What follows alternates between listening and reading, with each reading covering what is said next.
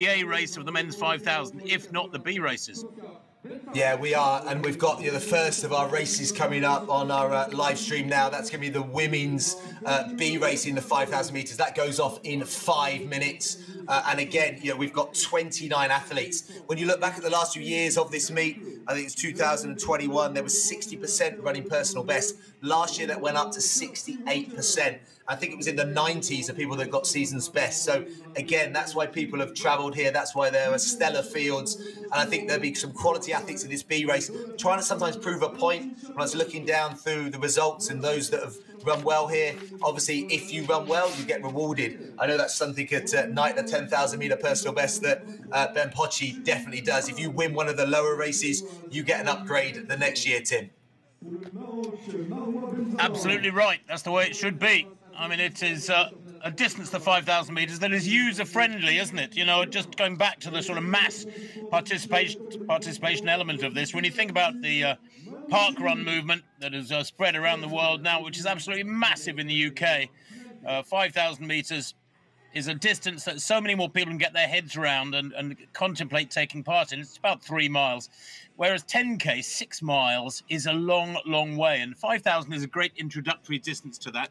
I am actually really impressed, though, James, that so many people have chosen to not just do their local park run or a 5K in their local park somewhere, perhaps around Europe, but actually take on a track 5,000, which is tough. Yeah, you're right, Tim, and that's the amount of heats we've had in this and the amounts of people sometimes making their debuts over this distance as well. But there are so many more opportunities, and that's what this provides. Next week, the same in Vienna, which is the next on-track nights edition, just a week after. So again, some athletes are going back-to-back. There is enough time to recover. But yeah, I'm really looking forward to this first race of our stream tonight. And I can see Saskia Millard, the British athlete, on the outside. They're going to be an important factor today. Those athletes with pacer on their vest, they've got a job to set the early pace. In this race, we're looking at around about, the 15:45. If the paces are there, they can keep an eye on the wave lights on the inside. So, for example, this first race, the wave lights are going to be, I think, beamed at around about 15:45, I think it is. And so they can give an eye on those lights. But I think the pace is having a physical body on the track, cutting out that wind. You can see it's still slightly breezy. But yeah, those 29 athletes behind are going to be following Saskia in the early stages. And the fastest lady in this race, Hannah Stillman from the USA. She's an on-supported athlete. So again, I think, Amit, you know well, Tim, the Millrose Games in the Armoury. She was at 10th place in 8:54. So she's got good 3,000 metre pedigree. She's run 15:30. So we're looking for, that clocking to be within the kind of 15:45, which is around about just over 5 minutes per mile, about 76 seconds per lap, and around about 3:09 per kilometre. Well, the job for the pacemakers with a pack this big is perhaps amplified a little bit. Pacemakers in Diamond League meetings and high caliber track race gatherings where people are very familiar, seeing, have a job to do, but they're very, very high caliber. They're usually world-class runners themselves, and getting the splits right almost to the 10th of a second is pretty common, and it's expected of them. But here tonight, James, with such a big pack behind the pacemakers, it's important that they do get around that 3:09 per kilometre tempo, at least for the first couple of kilometres. I hope the wind doesn't affect things. Yeah, and you can see the start lists are coming up on the screen, and obviously the DNS stands for does not start. You often get that with athletes that either they didn't make it because of travel, maybe they're woken up not feeling the best, or they've opted for another race in another venue. So yeah, there's a few which might be make a little bit less traffic in the early stages, but it's still a very healthy field. You can see they're starting on the back straight, 12.5 laps for the 5,000 metre distance, and they're expecting around about 5,000 spectators watching today. There's loads of food outlets, there's loads of media interest. We saw the local TV production, so this is going out across France as well, and that's something that On really want to kind of build, the kind of brand awareness, but also showing the support to the local Paris running community as well. And obviously just generally really supporting high quality, but obviously running for all abilities as well, Tim. Absolutely. good to see the so many people turning up. This is the home track of the Athletic Club de Montesson, so it's well used, and many of the youngsters will be out there tonight, taking inspiration from these senior athletes who will provide some wonderful racing, I'm sure. James, there are obviously targets this evening in these elite races, and we've had a lot of races through the afternoon which have not been elite races, but just a great vehicle with which athletes can progress to a better standard. But there are targets for these elite athletes, aren't there, which are World Championship qualifying standards. I mean, there's some serious stuff going on with the World Championships in Budapest in late orders coming down the tube at us. Yeah, we've probably got 3 races tonight where that's going to be something that we are going to be chasing. Go back to those wave lights. In the women's 5,000 A race, we're looking at that 14:57. So it's going to be the rouge lights, the red lights are going to be chased. For the men, it's 13:07. That is testament to the way the sport has progressed, how quick people have got to run to make a world championship team. And then in the 1500, it's now 3:34.2. And we've got athletes that have run inside that this year, athletes that are getting close to that. And again, they're going to be chasing, obviously, the wave lights. But as we saw last night in Paris, in the stadium, just a few miles from here, that sometimes people run away from those wave lights. And last night, those wave lights were world records. Today, it could be a ticket to Budapest in later on in the summer. But going back to this B race now, we're moments away from starting. You can see the pacer. They still start their watches, they still put their hand on their wrists, making sure that they don't always trust the electronic timing in case it fails. Obviously, the wave lights are there as well, but yeah, you can see Saskia on the very outside, and yeah, she's entrusted with the early pace. So anything around that kind of 75, 76 seconds per lap, and that will kind of get the runners in a nice rhythm. And you can see originally it was scheduled for around about 28, 29 runners. There it seemed like there's a few that have obviously stepped away from the track. So but you can see 2 lines. It's called a waterfall start, Tim. But yeah, there can sometimes be a bit of chaos when they come together after that first 100 metres. Well, let's hope there is no chaos. I do sometimes feel that track races, when there's more than, say, 20 in them, look almost like the start of a cross-country race as they get under starters' orders. So they're off first time. Looks like Ellie Twentyman's at a DNS, the British athlete, doesn't start, but a good British contingent also in there. Got Kirsty Walker, Amy Griffiths, Rachel Franklin, and Tessa McCormack, as well as a very strong set of French athletes that take to the track. Remember, it's over 12.5 laps, so 3.1 miles. And it'd be interesting to see who the athlete that settles in behind. Could be Haji there, the French athlete, 25-year-old, on the inside in the black singlet, wearing 5.39. So she's got a lifetime best of 15.48, and national champion last year, Tim, in 2021. So we're looking to recapture that bit of form. But going out behind the pacer and going with the pacer is so important in these early stages to make sure that we have a trainer and almost a single file of fast running behind. Well, no, that's exactly right. Good that these athletes can get a race in early June in good weather, good conditions. It might be a little bit warm for some of them, but, you know, I always found 5,000, when we've already talked about how 5,000 is a tough old distance to get right, because it's where the middle distance and long distance disciplines clash, really. They crash, and if you can get that crash, instead of it being a perfect storm, turn it into a symphony, then it's a lovely fitness to have. But I always found that your first 5,000 or 2 or 3 5,000s this summer were a little bit hard to get into. They were almost like pipe opening races, and then you warm to the task. So my first race would always be, I don't know, 20 or 30 seconds off my personal best, and then you'd gradually home in on your best times as you got later in the summer and towards the major targets in the summer, the championships. Yeah, and also athletes are coming from different distances, as we said earlier. You know, when you go through, some have raced on the road quite recently. There's been some high quality 5K road races. Some are coming from the 10K half marathon background. Some of it we saw in the European Cross Country Championships in Turin before Christmas. But yeah, I mean, many of them, you know, are coming from this being potentially their first 5,000 of the year. Going through, a couple of them have been on the track this year, but you know, it could have been in a slightly lower key 5,000 meter race, whereas this is tailored, given the fact that there are 5 women's races. Every athlete in this race has been tailored into this B race, and they, for some of them, have been within a stone's throw of that A race. But they're coming through. We're looking for anything under the 2:30 mark. Means that Saskia Millard a multiple British University medalist. She's a very well supported athlete at University of Birmingham and a quality athlete over multiple distances. So they've got a strong pacemaker, Tim. And again, it's so interesting to see how long pacemakers can go. Obviously over 5,000. Anything over 2,000 is great. If they can get to 3,000, then that's probably the desired distance, wouldn't you think? No, absolutely right. That would be a great job if she can get to 3,000. Gosh, that would be, well, we're looking at 309 per kilometre, so that would be 927. That's quite impressive running from the front.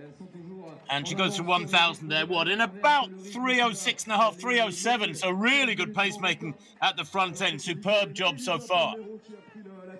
It is, and there you can see there's a break already. So it looks like 4 athletes have gone with Millard, the pacemaker, and then there's a sort of a 30-40 metre gap. So athletes have to make a decision quite early on. Obviously, the pace up front and going down the kind of pacing sheets, there's probably, 4 or 5 athletes that are sub 15-minute runners. And then there's a whole pack within that 16 to kind of 16-20 mark. And you can probably see that playing out on the track already. They've gone through that first kilometre. They were inside the 309 that we needed.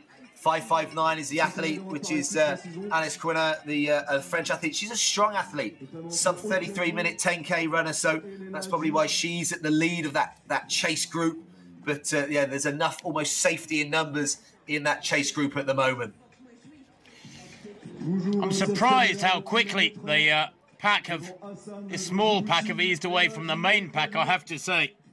Millard is the ideal pacemaker, though. She's tall, and therefore, if there is any wind around, provides significantly more protection than a smaller body might do. And she's up to the task at the moment, looking really good. Yeah, that lead group's down to 3 now. So 1 athlete has dropped off that lead group. And so the next split we get is the 2-kilometre split. So we're looking at anything inside the 6:20 mark. You can see those wave lights being chased. 15:50 is the rouge lights. So at the moment, the chasers behind, they haven't broken 16, many of those runners. So they're all running towards PBs. The lights on the front, we believe they've been set at 15:30 pace. So that's even slightly faster than what we were anticipating at the beginning. So at the moment, everyone in this lead group and chase group are on pace for lifetime best. And that second one, the blue light at the back, or so I think it's white light, sorry, is at 16:10. So almost the whole field operating around the 16:10 and under mark, Tim. Well, that is really good strength in depth. And when you think this is a B race, now, we've got, about 5.5 minutes on the clock, and we're looking at 309 per kilometre, so 6:18 for 2K is the target. That's about 40 seconds away. If they can hit that, and they did build a bit of a cushion with that first kilometre split. That first kilometre, about 3:07 I got it at, so they can relax a little bit in this one, this lead pack, or they can push on and go well below the target time. Remember, 15:45. Was the allotted target time, the pace. But if they can keep churning out 3:07s, well, they'll clearly go 10 seconds inside that, maybe more. Yeah, that gap is opening, almost every single stride at the moment. Millard's doing a great job. This is the 2-kilometre split. So we were anticipating 6:18 if they were on the 15:45 pace, but they're way inside that. And the chase group behind, some athletes that we kind of expected to be in the lead group. Now, Yahya is the Algerian athlete. She's got a 15:45 personal best. And she's also a very handy steeplechaser as well, 9:48, 7:41 half marathon athlete. So Elisa Pomero, the Italian athlete, again, on paper, I expected her to be in that lead group. So at the moment, 3 athletes have moved away. I think we've had a late addition, Tim, I think, to the start list as well. The athlete wearing, I think it's 7:08. So we will try and get an update on the name of the athlete, because they've decided already to go past the pacemaker. With the pace being quick, you can see that is 7:46 on the outside of that group as well. And there's a big chase, and there's now some gaps being made from behind, Tim. I think some of the early pace is already paying some of the athletes. Yes, that gap is growing all the time, isn't it? I didn't get the 2K split, I must admit. I'm guilty of not spotting that. It was just over 6:10, Tim, so it was quick. Just over 6:10. Well, in that case, they are well inside the target tempo, James. That athlete 7:08, by the way. I think we're now finding out it's Samia Hassan. But yeah, she's a very late addition. Yeah, very, very late, but I tell you what, she is on time at the moment in terms of running. So you can see going under those marquees, so that was kind of brought out by Night at 10,000. So those marquees over on the track, they do offer protection from the wind as well, but also the noise in them with the crowd being that close to the barrier, Tim. The athletes talk about it at Highgate, really driving the athletes on, and in the latter stages, the noise and the atmosphere in those marquees really, really builds.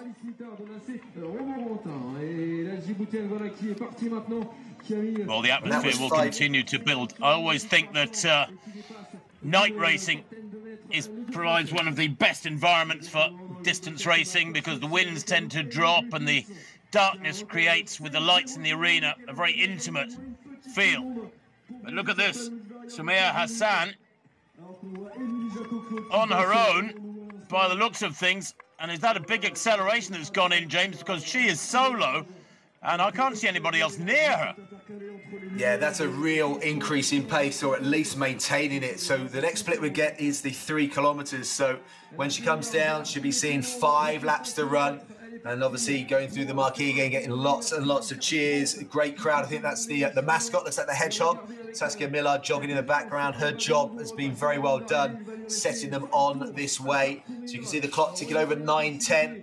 So when the athlete comes through here, it will signal, yes, just over a mile of running to go. So, yeah, 2 kilometres. And there's the gap back and the chase behind, and whether they could do anything at the moment. That's Ava Clavier. So she's got a 16:11 personal best, so she's running way inside that at the moment. And Elisa Pomero, who I mentioned earlier there, running 5:35, the Italian 23-year-old, desperately trying to give chase. But at the moment, they're running on lifetime best. But Hassan at the front, Tim, the speed she's gone through that opening 3 kilometres, she's way in front of those wave lights at the moment.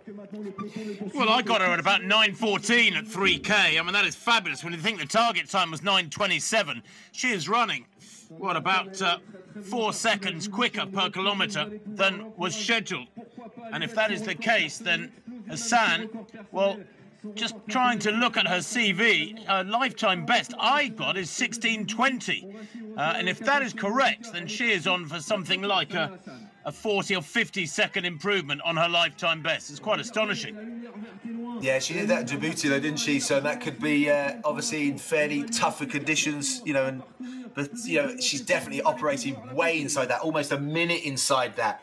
So she's got through the 4 laps to go. That's always a psychological thing as a 5,000 metre runner, seeing 4 laps to go, knowing you've got a mile left of track running. That's something that these athletes will do multiple times. But obviously, yeah, the gap behind, and also looks like the wind's dying down. So as we said earlier, that if the wind does die down, the athletes will definitely keep accelerating their performances. And Hassan at the moment is doing that. She goes down the back straight. Great crowds, Tim, and there's a great energy here tonight, isn't there? Well, there is, and it's lovely when the crowds are on the infield and on the outside as well. The athletes are sort of running through a tunnel of people for much of the time. Hassan, though, is, well, she's very compact. She's small and compact. I want to say the wind's almost missing her. She manages to avoid the wind almost. So she provides hardly any resistance to the wind. Looking really strong going through there with, what, I think 3.5 laps to go. She ran a 73-second lap to the point where she's got 4 laps to go. The lap times are coming up. Let's see what she manages this time. But she's running metronomically and moving really well. And that gap is growing all the time between her and her pursuers, James. Yes, it is. And at the moment, it's a performance worthy of an A race, because if she keeps this going, she's going to be inside that 15:30 mark. But that gap is growing to the chasers behind. As you said, a compact runner. And she bided her time early on in the first couple of kilometres, but then almost just had to go. I think she felt like the pace was just starting to drop slightly. And yeah, you can see now the chasers behind. Looks like that is one of the athletes going through 3.9. That is Haji there, the French athlete. And running well, 5.38. That's Rachel Franklin. So she was, I think, ran in the Commonwealth Games, sub 16 minutes for the first time at the British Milers Club, and did so much for running in the UK. But yeah, Franken at the moment running very well. The Commonwealth Games athlete are back in 5th place. But at the moment, I think having gone through 4 kilometres, Tim, we're now into the last just over 2 laps of running. But yeah, we're inside that pace for a sub 15:30 clock in. Well, when she came through the line, and she comes through this time, there'll be 2 laps to go. The last time she came through, it's 73.8 per lap. She's running 73s. That 4th kilometre was a 3:06. And when you think that the kilometre target per kilometre was 3:09, you can see why she's smashing these splits that were predicted for this race. There we are. That's a 74.8. That's a slight indication that she's maybe a little bit tired there. That time appearing at the bottom of the screen, James. But with just over a lap and a half to run, she's got the race won now. It's between her and the clock, but she's going to run a massive personal best. She is, and it'd be interesting to see if she can find something in this last stages of the race. Sometimes runners just save a bit. That penultimate lap probably hurts a little bit more than kicking home towards the finishing line. I think the fact she's in a pair of on spikes, that's definitely going to help her in this last 600 metres. And the quality of running that she's doing right now, she's going to start lapping some runners. And when you look at the strength of the field as well, I don't think many of them would have thought that they'd be lapped. But I think that's the quality of Hassan's running right now. As I said, it's almost A-race quality running in this women's B race. Well, it is, and you feel as though maybe she should have been the A race. We want to know. Nobody can predict if an athlete turns up with super fitness compared to what they've done in the past. And of course, there can be a mismatch, and that's unfortunate. But you know, she and the pursuers in 2nd place, Aude Clavier from the Amiens Club is in 2nd. In 3rd place, Leila Hadji is from the Fontainebleau Club. She's back in 3rd. They're all running on their own. It's tough. She goes through the bell there, James, in about 14:12. Brilliant running. Brilliant running. She's going to be way inside that 15:30 time, so she's going to be more towards the 15:20. She's rallying now. You can see she's picking up. The arms and legs are definitely starting to move a bit faster. And she's gone through the 300 metre to go mark down the back straight. There'll be loads of noise on the back straight. There's loads of fans, loads of spectators. What the great thing about this meet is they're on the inside and the outside. And often meets, it's just the outside, but the energy is always around you, everywhere on the track. And you can see she's got that last 200 metres, Tim. She's 3 miles in, and she's heading towards a massive lifetime best. 16:20 wouldn't have got her in the A race originally, but the time she's going to knock out now would definitely get her in the A race next year. Well, she'll challenge for a high position in the A race next year. This is brilliant, and she has been able to pick it up, James, this last lap. You know, that is always tough too, especially when you know you've got the race won. It is. It's a super hard thing to do, but I tell you what, she's done it to absolute perfection. Samir Hassan, she's going to hit the clock. Look at that, just over the 15:21 mark. That is a massive lifetime best. We make it a 59-second lifetime best on the track.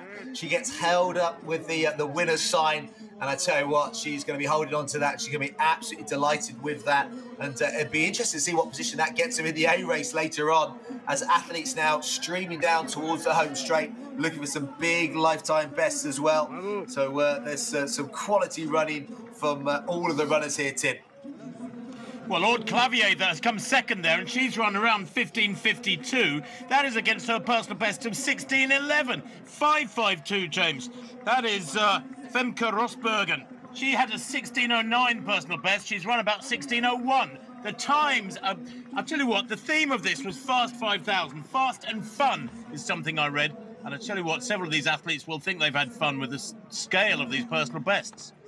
Yeah, Juliet Thomas, another one of those across the line. I think that was 15:51. Sophia Benfairs as well. Also a lifetime best. Also just given the nations her debut over the line. We've had Belgium, Netherlands, the UK. Lots of quality French athletes. Lots of UK athletes crossing the line in lifetime best as well. That's Fathia Sanchez as well. I think she's going to be outside her lifetime best. You can see on the screen the times coming up. As you say, Clavier there, Tim. That is a personal best. Rosenbergen, just behind her, goes inside 16 minutes. That's a bit of a benchmark as well. Get inside that 16-minute mark. But Hassan on the screen there, you can see it is a meet record, because last year Haban Hamid was the fastest female, 16 flat. So in the B race, we've absolutely smashed the meeting record in the first race. And you can see just the amount of PBs already on that main screen there. We've got 5 PBs out of 7 athletes. I made it already, Tim, in just the first of our live races on tonight's stream. Yeah, absolutely brilliant. I mean, Rachel Franklin from the Isle of Man has run a personal best. Didn't quite get under 16 minutes, but has run a personal best nonetheless. So it's been superb, and just a chance to look at the pacemaking there. The job was done so well by Saskia Millard. Set it up wonderfully, a little bit quicker than was planned on paper. Maybe she was getting urges, shouts from the athletes behind her, I don't know, but she did a wonderful job to set it up so well. Yeah, she did, and that's going to be a theme, hopefully, of tonight, you know, when we start looking down at the quality of times that we're going to try and hit. We're trying to hit inside World Championship qualifying times, and if you're going to stay with us all the way to French time, which is 9:45, the men's A race, we're looking at trying to break 13 minutes for 5,000 metres, which is still that kind of absolute world-class benchmark. But behind that 13:07, they'll be chasing World Championship qualifying marks. But talking about chasing qualifying times, this lady here, I think we can see her run even faster. When you look at that World Champs qualifying time, Tim, which is 14:57, I see an athlete here that can challenge that 15-minute barrier. No, absolutely. When you think she's run the whole second half of the race on her own from the front, no company, a little bit of wind out there, warm conditions, James. I would say if it's 25, 27 degrees, that's not ideal. That's a little bit on the warm side. You know, you don't need cold conditions like you get at the beginning of the Berlin Marathon every September, but you need cooler than sort of about 25. Around 20 would be ideal. There we have the top 8. Yeah, and again, you can see the SB, that season's best, PB, personal best, and obviously the MR, that meeting record.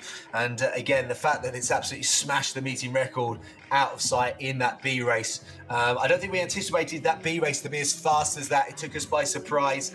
As I said, a late entry, but I tell you what a spectacular entry to that. And when you go down that second page there, look at that. PBs and SBs are the theme of tonight already. So following on from 2021 and 2022, those high percentage of personal best and season's best, we're already on our way, Tim, aren't we? We absolutely are. Do you know what? I mean, a shout out to the British Milers Club, who in the UK for several decades have put on races where there's pacemakers for athletes of so many standards, going down to second, third, fourth, fifth, sixth races at some meetings over 1,500 or 3,000 or 800.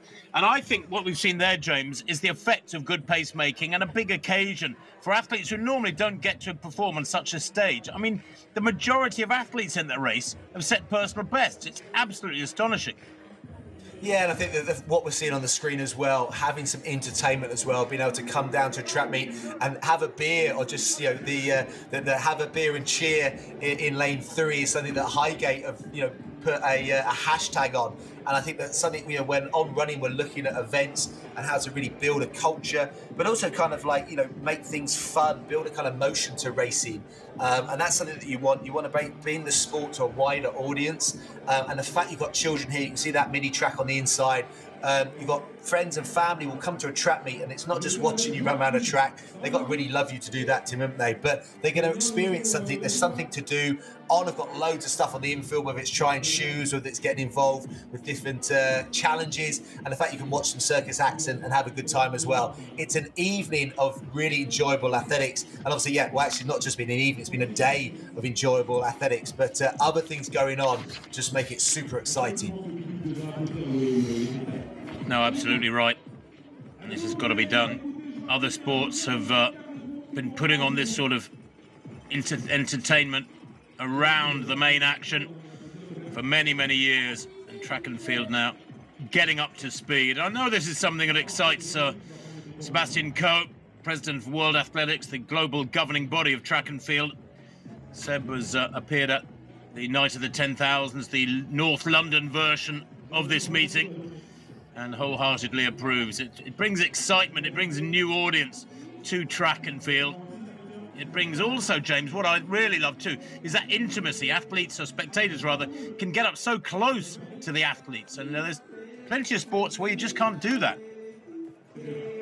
Yeah, I think that's the other thing, being able to be, so close and create an atmosphere. Other sports, sometimes have been better at promoting themselves. But also, I think, giving yourself, runners a chance of all abilities to be part of this as well. You don't often get to be on the same field of play as professional athletes that are, some of them will go to the World Championships this year and potentially medal, but you're on the same track as them in the same program. And that's something also is just like building this kind of atmosphere to an event. And I think that runners love music, runners love an atmosphere there. And there's nothing more demotivating than turning up to an event, running 12.5 laps with a couple of people watching.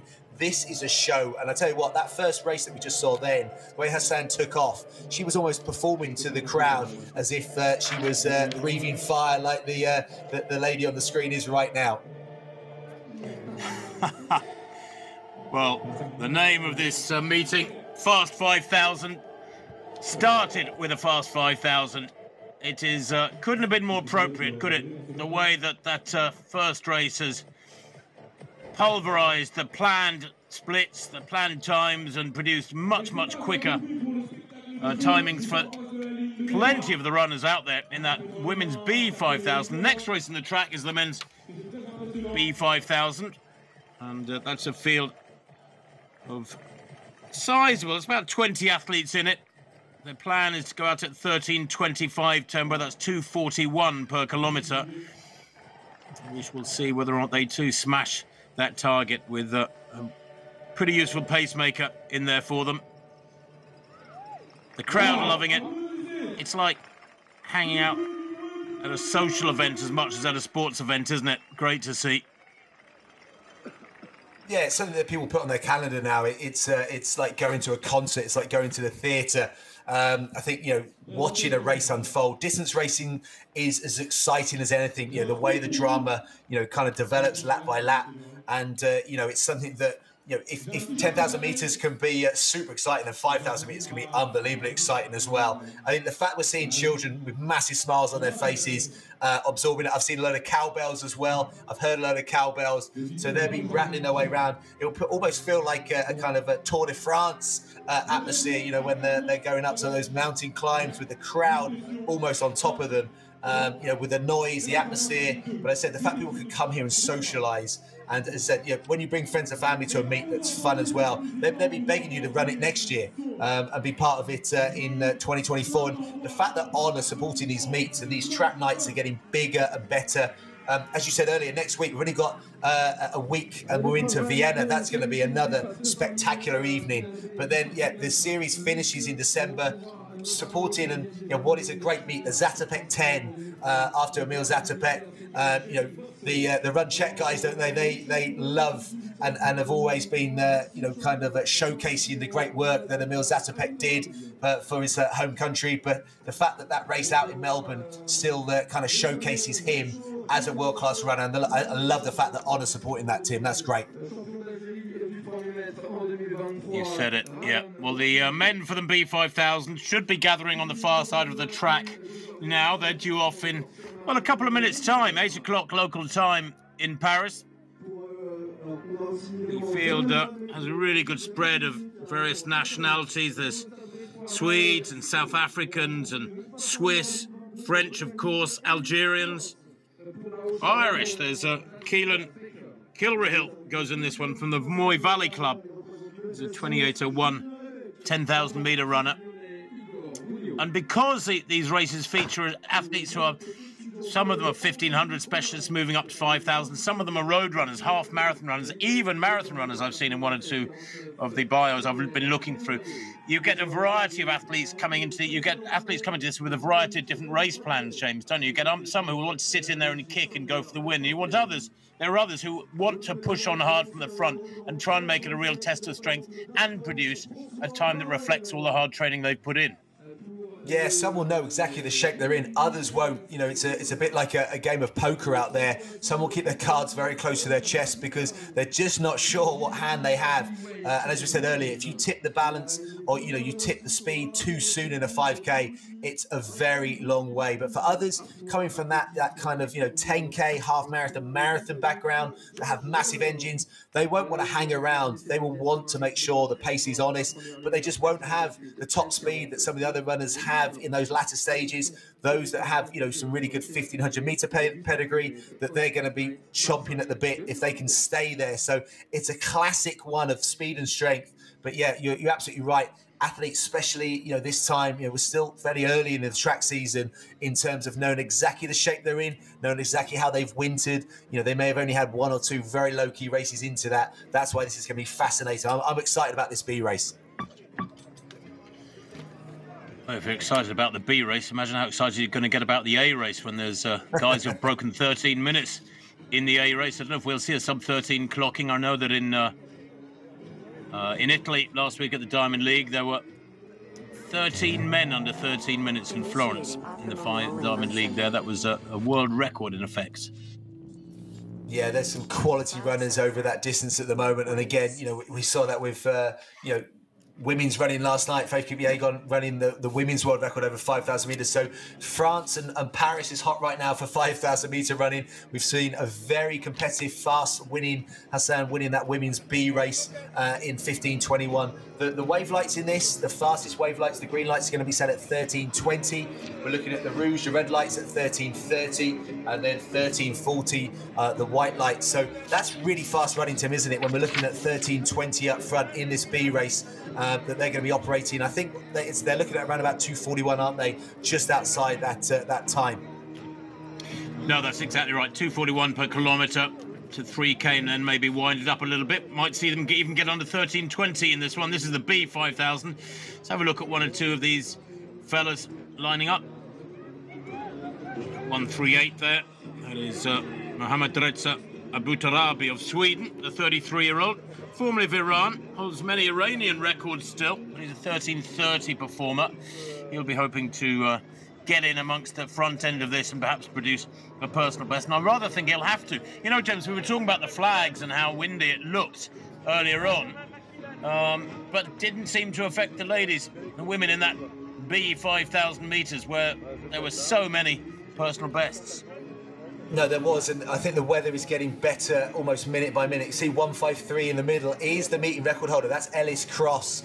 I think this meeting record is around about 13 minutes and 20 odd seconds, Tim, away from being smashed to oblivion. But it'd be fascinating to see whether Ellis can be one of those athletes that can challenge it.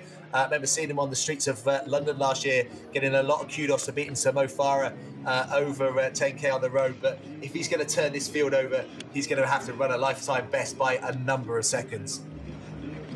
Yeah, Cross is best, only 13:46. 164 there. That is Francois Barret from the Raess club. 13:27 performer. Pretty useful in that blue top, that blue vest. 147 to the right of picture. Mehdi Frère from the Fontainebleau club. Very strong, great on the roads. He's run a 2:08 marathon. That was in Valencia a couple of years back. And then last year in Valencia ran his half marathon personal best as well, just outside 60 minutes. He will be, I would have thought, one of those who might want to push it along if he's got good speed in his legs by his standards. They're actually starting and being invited from that back line up to the front line, being introduced to the crowd. Barret there, Francois Barret. As you said, Tim, it's a real... Sorry, go on, James. I said it's a real mix of international runners here, isn't it? So we've got lots of nationalities involved. I think that's, again, the fact that runners are looking to get on this fast train. Yeah, we're looking at just over that 64 seconds per lap. But an interesting hat on the outside. So whether that's a go faster hat, looks like it's almost got a little propeller blade on top of it. A new technology, don't get me started. It is too. Oh dear. 2:06. That is Victor Boudin from from the A3 Athletisme Club. He's a 14:22 performer, so I think he's out there as much for the fun as with any chance of being really competitive against men who have run, well, about a minute quicker. 1:53. That is Ellis Cross that you mentioned earlier, the meeting record holder. And the pacer, well, that's meant to be Abderrahman Anu, who is a 3:35 1500-meter runner, albeit a few years ago. He's meant to be 32 years old. I'm not sure that gentleman looked 32. If that is him at 32, then lucky him. It may be that we've got a...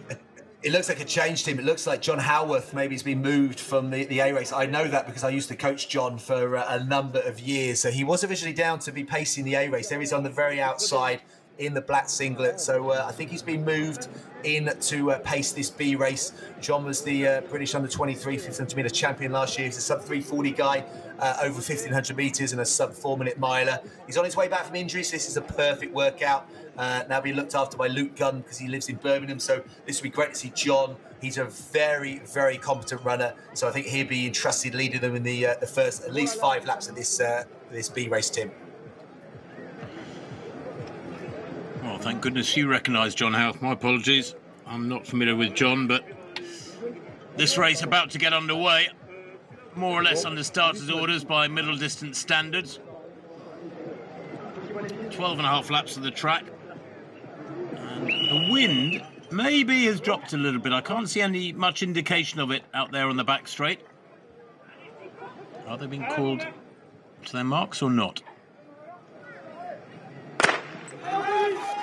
Away they go then for this B 5,000 metres from the fast 5,000 metre track night. And will these men grasp the nettle, grasp the opportunity to run fast here as well, half as well as the women in the B 5,000? They did a fantastic job. I tell you what, Sir James, John Howarth's a big lad, isn't he? He's a very strong athlete. So, as I said, you know, if you're running sub 340 for 1500 metres, and he's got good speed, but not a bad cross-country run as well. Bit of endurance in those legs, John, but his twin brother as well. So, Rob has been out in the US, just having graduated in the States. So, yeah, when they both came to Cardiff, one was at Cardiff University, one at Cardiff Met. Trying to tell them apart was a nightmare as a coach, but luckily I coached them both. But I think by the third year, I understood who was who. You're reminding me of my coaching the Graffins many, many years ago. The Graffin twins, both sort of world-class middle-distance runners and cross-country runners. They go through one lap there in about 64 seconds, pretty much 64 seconds exactly for John Howarth. He's done a great job.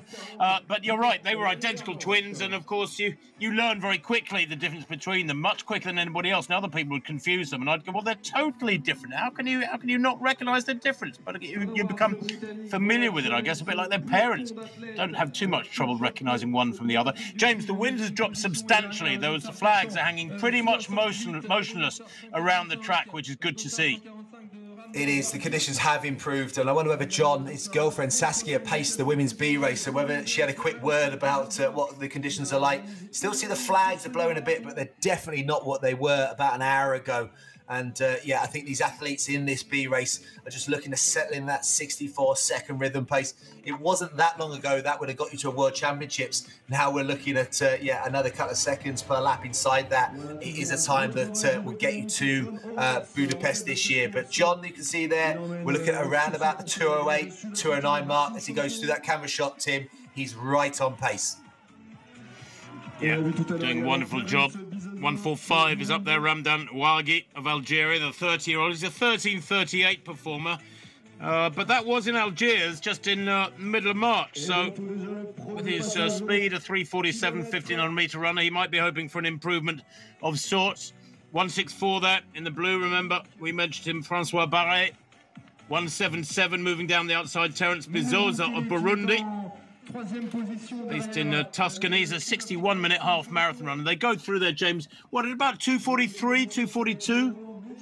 Well, the clock below said 2:41.1. I'm going with the official timing to give Johnson credit there, Tim. So if it is the official timing and that was right, then he's right on pace. And yeah, the key now is it's so tough front running, and especially with John had a lot of time away from injury. So I'm hoping he built up enough aerobic base to get at least definitely the 2K, because it starts to jump on you a little bit. You definitely feel more of the breeze than the athletes that are tucked in behind. But you can see they're almost in single file, all of them through sub 320 through that first 3 laps. So literally the whole field are on lifetime best PB shape at the moment in those opening stages, Tim. Yeah, on the shoulder of the leader is a 136 Maxime Chaumeton, the 22-year-old who's a 13:22 performer. There he is in that greyish vest. He's in wonderful form. He produced a personal best at 5,000 just last Sunday.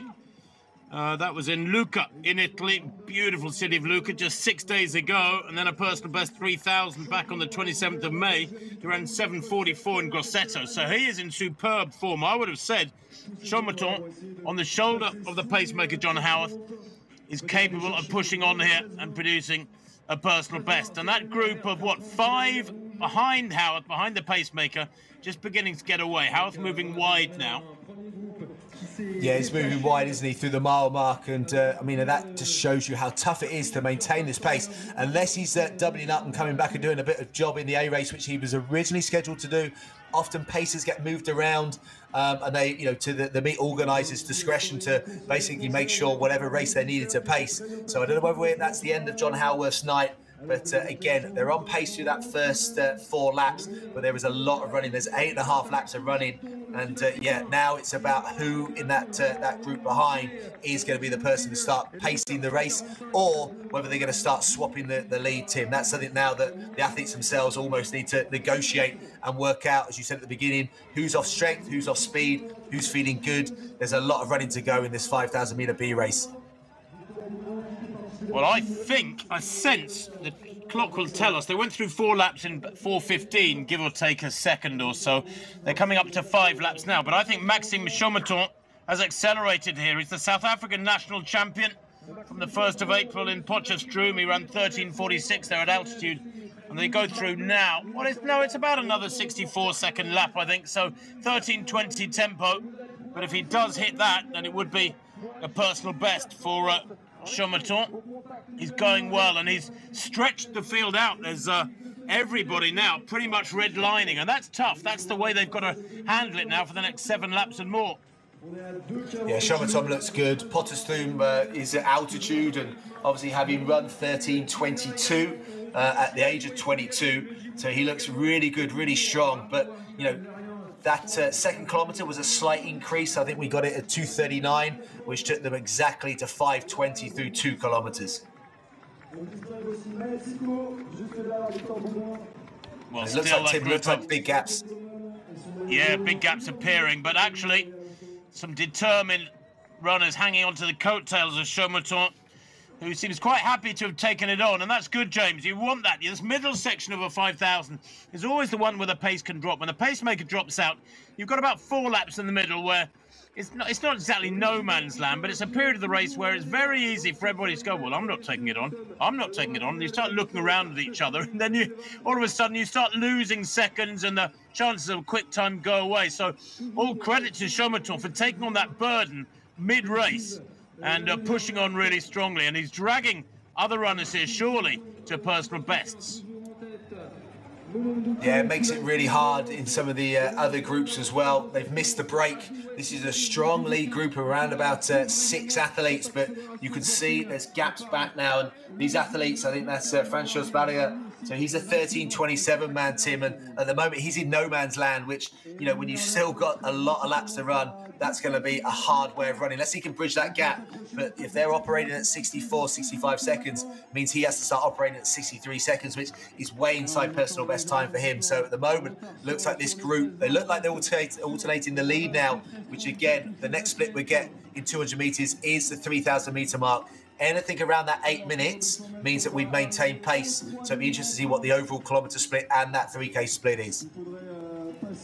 Well, right up there near the front is another late entry, not on my card, 468. It's Mouma Bou Goele of Djibouti, and I don't even have a time for him. So a few athletes, and he's taken it up now at the front end. 138, that's Abu Torabi, the former Iranian I told you about, now runs for Sweden. He's the 2:17 performer from the Dubai Marathon. They go through there, James, with what, about 8:03 on the clock. 2:41 at that kilometre, 2:41.9. So they are pretty much spot on schedule for 13:25, but beginning to see gaps appear now. Yeah, that looked a tougher kilometre. They're definitely changing pace, changing at the front. They've got to keep that 64, 65 seconds going per lap. Otherwise, if it starts to drop too much, then there's definitely a split now. There's the pair, the duo, starting to pull away. But this group of four, there's still some strong runners in there. That whether they can close that gap. But yeah, it looks like no one from beyond that top six is going to challenge for the lead now. Well, I'm just checking Guele's stats, and he's a 14:09 performer. He's moving at about 13:25 pace. He's run 28:59 for 10,000. He's a 62-minute half marathon runner. That's why he's pushing it hard, because he wants to use his strength. But he's on schedule here, as we see 1:95 now move to the front. That's Muyadin, also of Djibouti. He's a 13:31 performer. He's beginning to show signs that he's going to produce a personal best here today by, I don't know, something like 45 seconds. He's a 14:09 performer. The man in the black vest in second place, looking absolutely supreme. So Djiboutians in 1 and 2. And that gap, James, is growing with every stride. It's about 40 metres. And it is. It's been a good night for them already, having won the women's B race as well. So, yeah, it's looking like Djibouti is the location of distance runners right now. But that gap is growing. You're absolutely right. Almost every 200 metres, it seems to be going out a couple of metres. And, yeah, at the moment, we are heading towards that 13:20 clock in. And the fact that these two, I wonder whether they know each other. Obviously, the same nationality, slightly different kind of ends of the spectrum. Obviously, yeah, Abel's more of a kind of half marathon athlete, bit of strength. So it's going to be interesting to see whether they can keep alternating the lap. Because at the moment, that group of four, whether someone can still bridge that gap, there's still enough track to do that. But at the moment, these two are maintaining those 64-second laps. Well, aren't they just? A 66, mind you, that one. That's probably the slowest lap they've run so far. Guele at the front again. They're swapping the lead. It's almost like they've got an arrangement. They're taking turns. He's 32 years old, though, this Guele fella, and he's giving a wonderful account of himself into the back straight. When they get to the far end of this back straight now, the top of the straight, it will be 4 kilometres. What will the split be? We were looking for 10:44 to be on 13:25 pace. And it's not far outside that.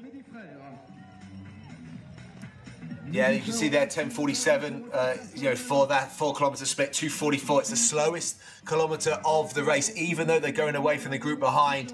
I think, you know, the pace, the early pace is maybe just starting to pay now. We're going to need them to pick the pace up. You can see the encouragement of some of the runners, the crowd on the side.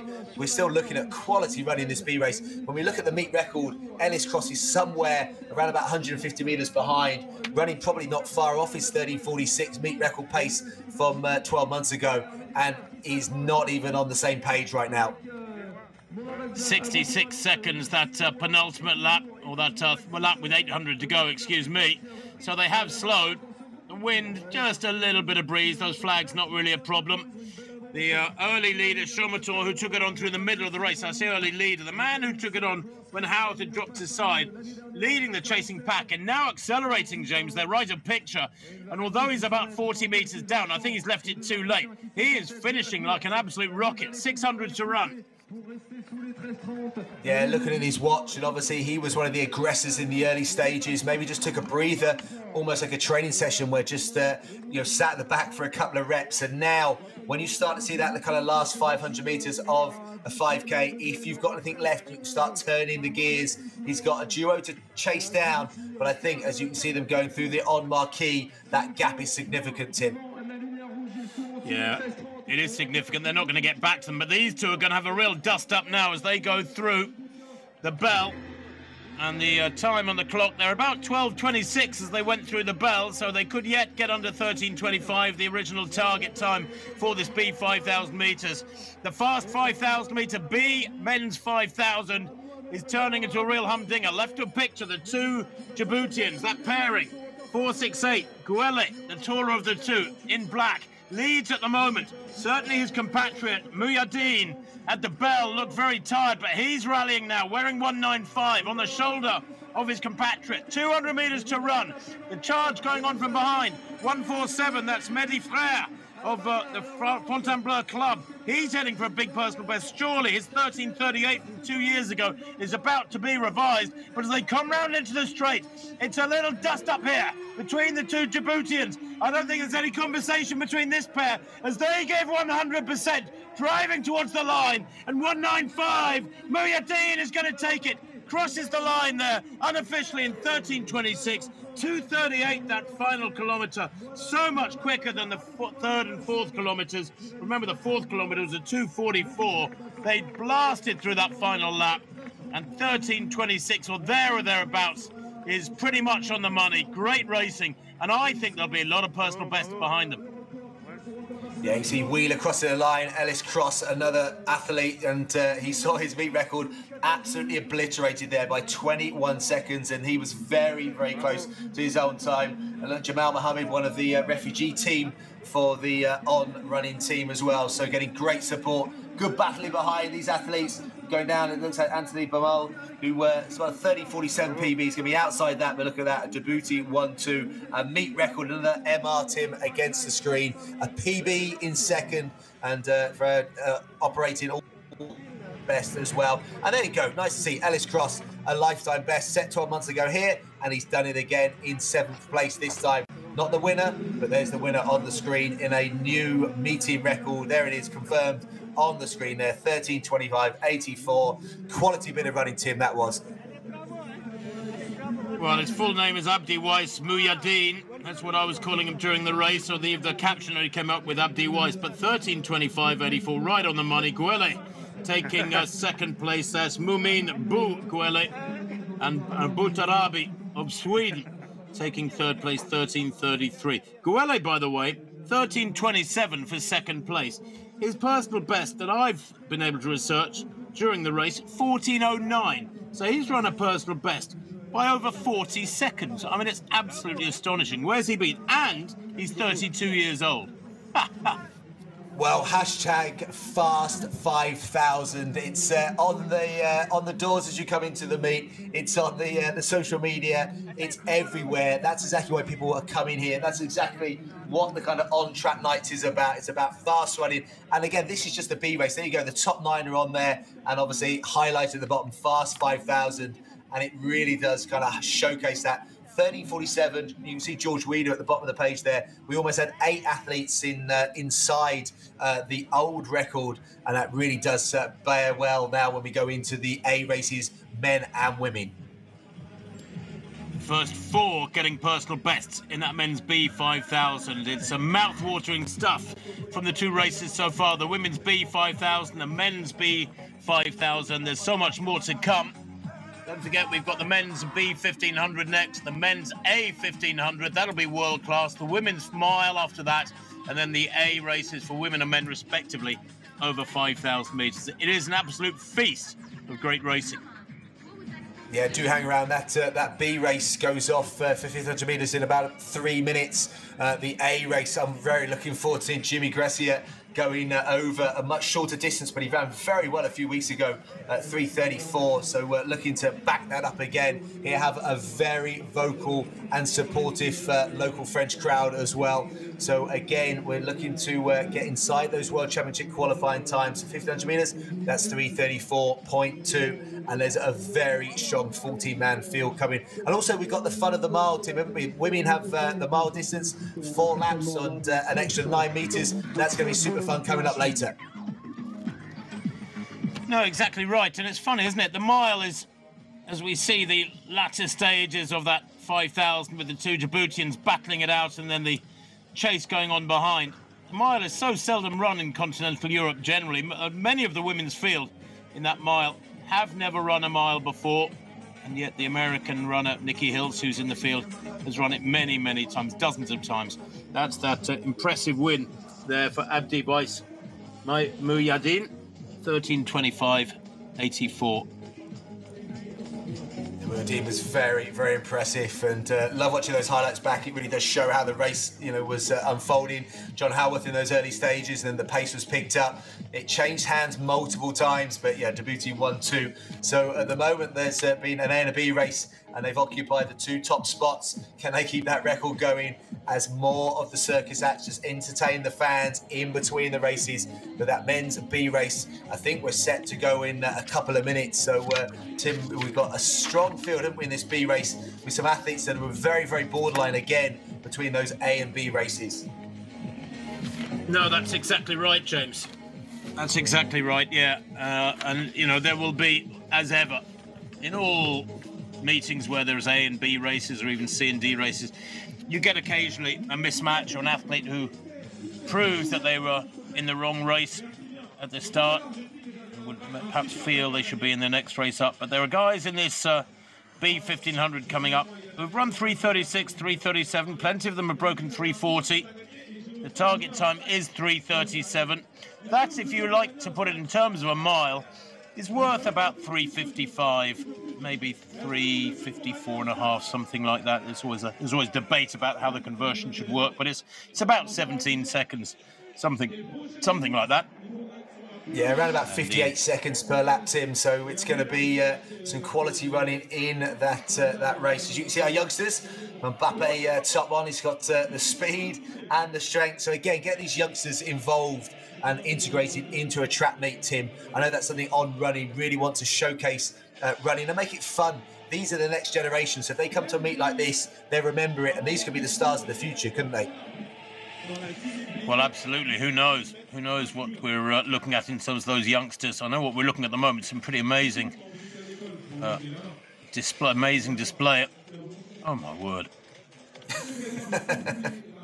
I'm not going to argue with her. Whatever she says, she's right.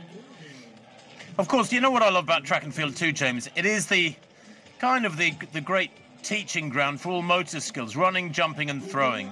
You know, we're all born with the ability to run. We're not all necessarily born with the ability to ride a bike or to swim or to do any of those other endurance sports. But running comes natural to all of us. And then when you layer on a little bit of coaching for throwing and jumping, and you find an awful lot of footballers, funnily enough, you mentioned Mbappe just now, an awful lot of footballers who were good runners as kids. George Mills, the top British middle distance runner, his father Danny Mills was an England footballer, wasn't he? A defender. He wasn't called Chopper Mills, was he? But he was a bit of a hard man, I think, Danny. No, Danny was a very, very good footballer as well. So George, who we expect to see in the 5,000 metres earlier, having run a World Championship qualifying time over 1,500. Originally down for the 1,500, he has moved. I mean, there's such strong On groups when you start looking down at the On Europe team, obviously the new On Oceania team that's coached by the superb member Craig Mottram. What an absolute beast in multiple distances, Craig. But also then you've got the US team led by Nathan Rittenheim with that super strong middle to long distance pack of men and women, from Helen O'Beary to Joseph Andrews to Johan the Goose. You've got Ollie Hoare. You've got Alicia Monson, who ran last night. That squad alone, I think George Beamish goes in the men's 5,000 later today, is so strong. And then you've got a whole load of athletes that are individual On athletes and different teams as well. So exciting. I just think they are really supporting athletes of all distances, and they are ripping it up at the moment. And we've got a few special On athletes coming up later today, and also some of them pacing as well, Tim. Yeah, absolutely. And I know many people feel that 800 metres and 1,500 metres are the perfect events in terms of concentration span, the way that tactics can unfold in a limited amount of time. The sprints are special, of course they are. Everybody wants to be the fastest man in the world, the 100-metre champion in the Olympics, or the 200-metre, the longest sprint. Or the 400 metres has a wonderful symmetry to it, doesn't it? Just one lap of the track. But the 800 and 1,500 metres, especially 800, it's where you can go so fast and be swapping and moving around for position. I like that blend of speed and tactics. Let's have a look at the field, though, in this men's 1,500 B race. Kieselberger, well, here's the pacemaker, Conrad Kieselberger.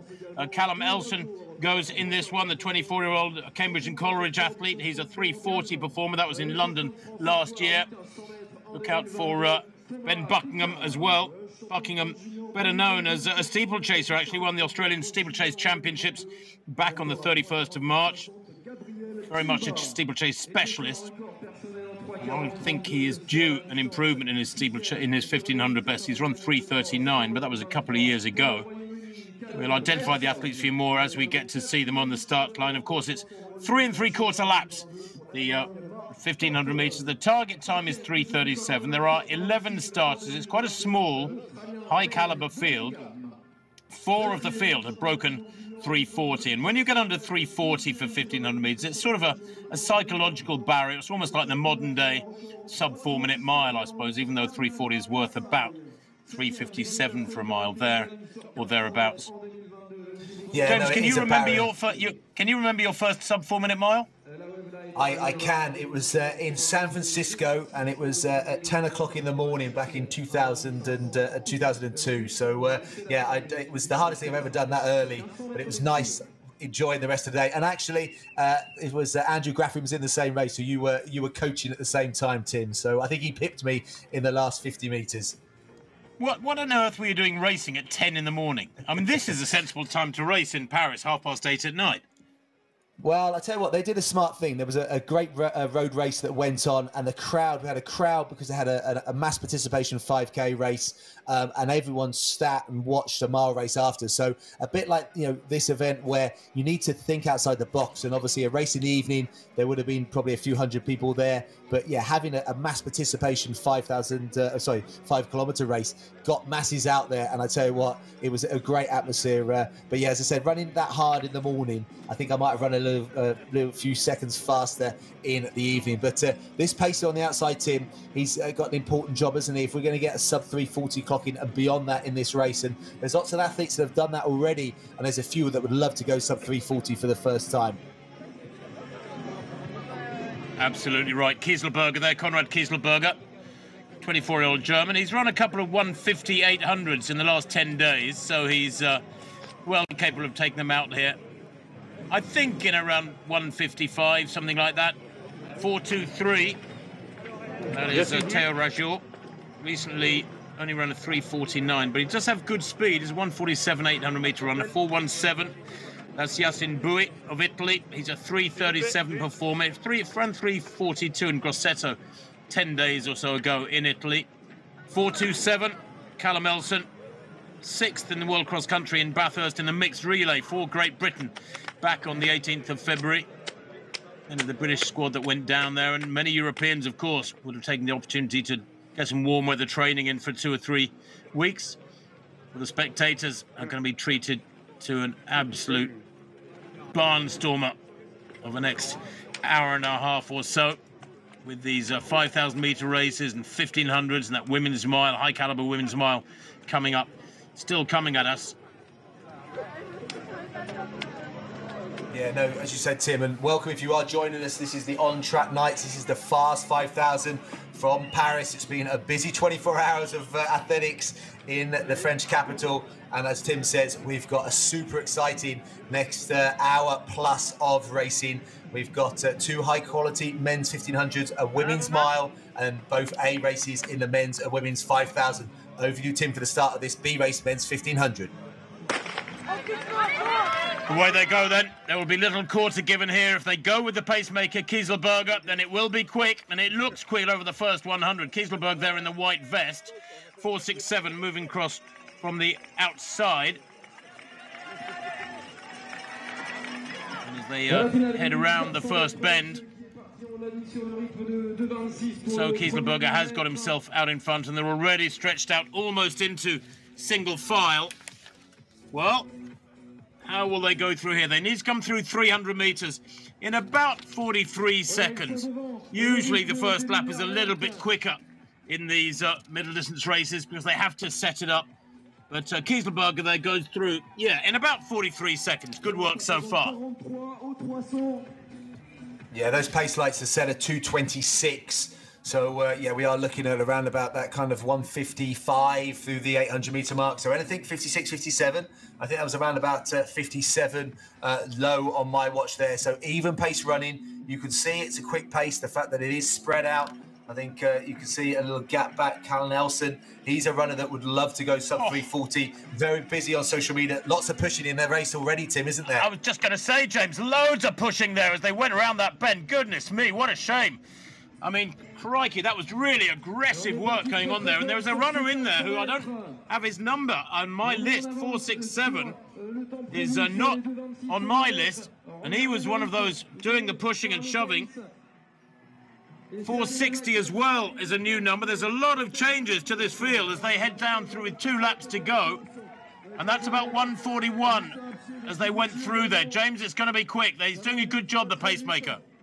Pacemaker is doing a good job. I think we're looking around about that 156 mark. You can see the timing being called out on that far side. There you go, exactly on the nose. 156.01, 58 seconds for that second lap. Now the pacer, if he's going to get to 1,000 metres, has to really work. The lactic will be filling the legs. You can see the grimace.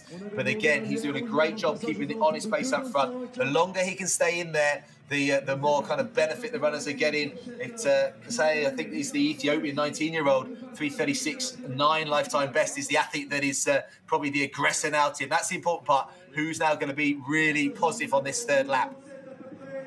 Well, it is Ethiopian Tsigie, just 19 years old. He ran 3:36 when he was 17. He comes towards the bell. It's going to be quick, there's no doubt about it. Goes through the bell there in 2:40.5, 2:41, there or thereabouts. The pack is still there, though. A lot of these fellas are going to run quick times, if not personal bests. But it's anybody's race, because that is a pack of what, some 9 athletes, 10 athletes still there as he reaches 1,200 metres. Yeah, 59.8 for that lap, so it has slowed 2:56. So they need a 43-second last 300. That is more than doable with the quality, as you said. It is safety in numbers. But I tell you what, there is a lot of running to be done in this last 200 metres. See who comes out on top, Tim. 4:66, Ethiopian Tsigie, just 19 years old, has a silver medal from the World Cross Country Mixed Relay in Australia back in the middle of February. Into the last 200 metres now, and this is an absolute burn-up over the last 200 metres. 4:24, Thomas Picard coming down the outside. Look at him in the blue, he's powerful. And is he going to get there? On his outside, another athlete coming through. Picard, is he going to get there? I don't know if he did. We didn't get the front-on shot there to identify the athlete who maybe up-tipped Picard. He's a 3:42 performer, and I think he's just run a big personal best. They seem to want to give it to him. Very solid recent form, Picard. 150.02 in Poitiers. Just last week, that was last Sunday. It's only his second outdoor 1,500 of the year, and I'm very modest. 3:52, 3:39.04, and they've actually given it to Boui and not Picard. So Boui taking it, 4:17, Yassine Boui, who is a 3:37 performer. Now Picard to the left of picture there in the blue, all the pushing and shoving, and this is where they're 5 abreast. There almost wasn't room for them. For a 1,500, maybe they did need a little bit more room. But 4:17 to the left there, Yassine Boui, the 26-year-old Italian, coming through to steal that one. He's actually an interesting athlete, an 8:29 steeplechaser. Won the European cross-country mixed relay in Turin back in the middle of December for the Italian squad. But Picard just out-dipped, James. Yeah, I think the local production team wanted to give it to him. He was definitely dipping on the line. It was super close. It must have only been a hundredth of a second, but I tell you what, he won't be too disappointed. That's a 3.5 second lifetime best. When you make a jump, he's made a jump now from 3:42.8 to the low 3:39s. That buys him a whole new different ball game in terms of his next race. He's going to get into races that he couldn't have got into previous to this race. So that just shows you it's not just fast 5,000s tonight, fast 1,500s as well, Tim. Absolutely right. Always a little frustrating, I suppose, when you've had a pacemaker do a good job and then that penultimate lap dropped to a 59.8. You can see there, Kieselberger did a wonderful job to set it up. A lot of pushing and shoving in the early stages, despite the pace being pretty healthy. And then that 59.8, once he dropped out, then it slowed dramatically and they lost a couple of seconds there. What would have been a 3:36 or 3:37 race, as they hit the bell after a slow lap, became a 3:39 race. Nothing wrong with that. I love great racing. Great racing is a sustainable quality. Chasing fast times can so often end in disappointment. But, wow, I tell you what, James, I thought Tsigie looked absolutely fantastic there with 200 to run. I thought he might get it, but it became a lottery, didn't it, with that sort of burn up through a whole pack in the last 200. Yeah, when you look at that home straight shot, you can see the dodging and diving that runners had to do, and almost just what line have you got to choose? People's legs are going, and then a fast finishing on the outside, and you can see a great shot there, breaking the on tape. And yeah, it's going to be, I think the photo finish team is still working on it, Tim, to get the official results. And I can't wait to see how many guys went sub 3:40 in that race. There's going to be a whole host of lifetime bests. I think that winning time come up as 3:39.04 a couple of minutes ago when the race finished. And if that's the case, then you're right. I mean, probably about 6 or 8 fellas there have gone under 3:40, quite a few of them for the first time. Not a PB, what a quick track this is. It does, not a PB, obviously, for Yasin Bua, but I tell you what, it shows the Italians coming into shape now. So he's obviously only 3:42 early this year, so he's knocked another 3 seconds off that. So he's definitely getting faster race by race. Probably wasn't quite ready enough to be in that A race, but yeah, definitely justifies being in a faster heat in his X race. So look, that infield, it's so busy, and great to see so much going on. The crowds have been absolutely superb through today. And I tell you what, there you go on the screen now, those results, Tim, of that B race. Yasin Bui, the winner, then the Italian, 3:39.04. Picard, 2 100s behind. And Gadisa coming through to take third place, the Ethiopian, 3:39.36. Callum Elson, 4th place, a personal best for him, 3:39.40. That is great. That's almost a full second off his personal best for Elson, and first time ever under 3:40. Kesaye, well, he has run significantly quicker than that. The Ethiopian, he had to settle for 5th place there, who was perhaps my pre-race favourite, really, when you look at just how talented he is. But I never liked races that were that... when you get 6 or 8 guys coming off the final bend together, it is such a... you might as well say, well, I'll tell you what, let's all have a 200-metre race. You know what I mean? If you don't get to the bell feeling pretty tired and stretched, and everybody comes to 200 to go feeling pretty fresh and up for it, who knows? It's anybody's race. Yeah, it did make it very interesting. Obviously, there were that many in the pack, and obviously, you know, the way to seed in so many runners of similar abilities. Yeah, it reminded me almost of a qualification race, like a semi-final at World Champs, where there's nothing to choose between the runners, and obviously that ducking and diving in that home straight, anything can happen. But yeah, great to see those athletes rewarded with personal bests, some really good hit outs, lots of season's best. And as I said, that, you know, as a 1500-metre runner, probably takes you, 3-4 really good 1500-metre races to find that sweet spot. And yeah, those runners, being the fact that it's still very early in June, we're looking into the Julys and August to run really fast. And talk about running really fast.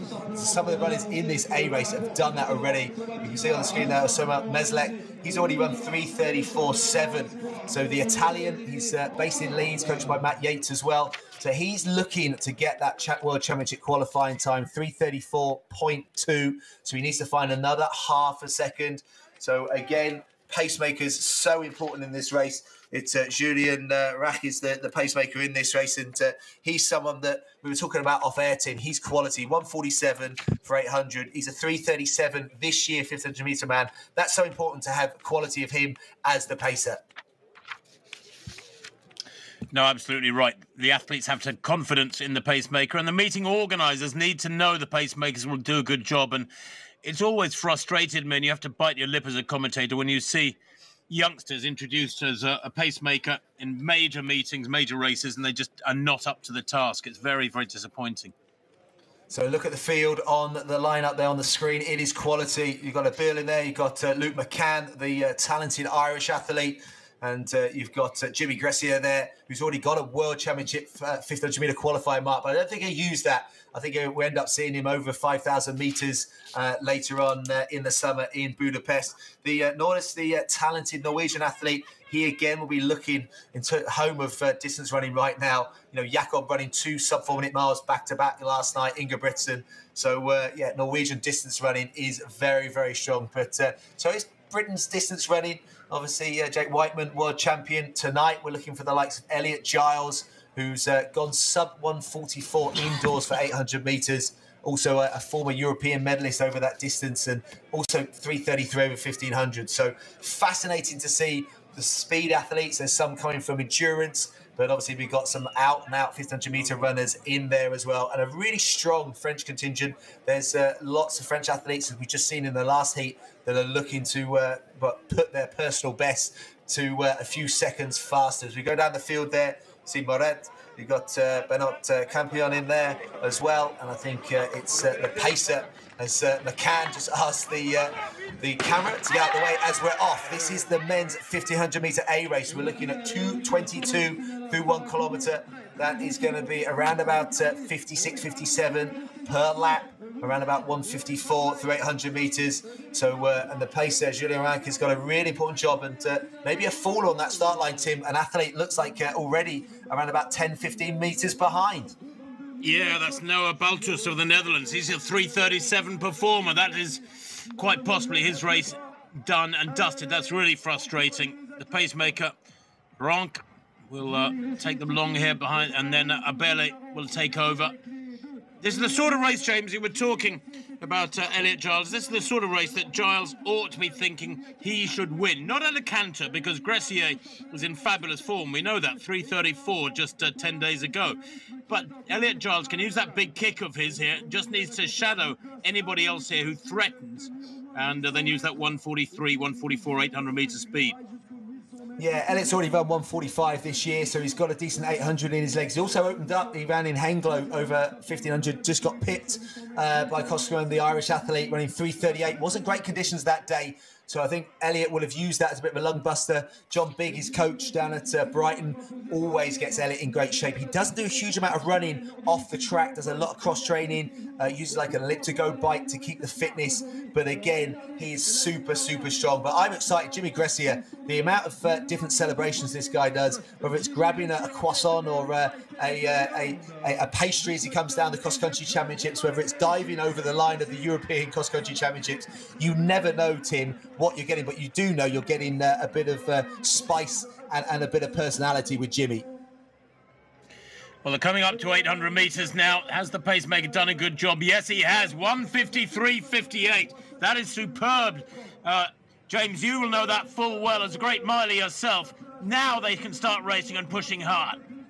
We are on. This is getting towards World Championship qualifying pace. So we were looking at 2:22 through that first kilometre, and 1:53 is right on the money then. If they can run a 28-second 200 metres here, but it is about that third lap. The fact we've got two paces in this men's 1500-metre A race, that is vital, because once the pacer drops at 8, unless there's another pacer willing to really sacrifice themselves on this third lap, and you can see that, and it is Jimmy Gressier. He's already run 3:34 this year, following the pacer, and it's a real battle on behind.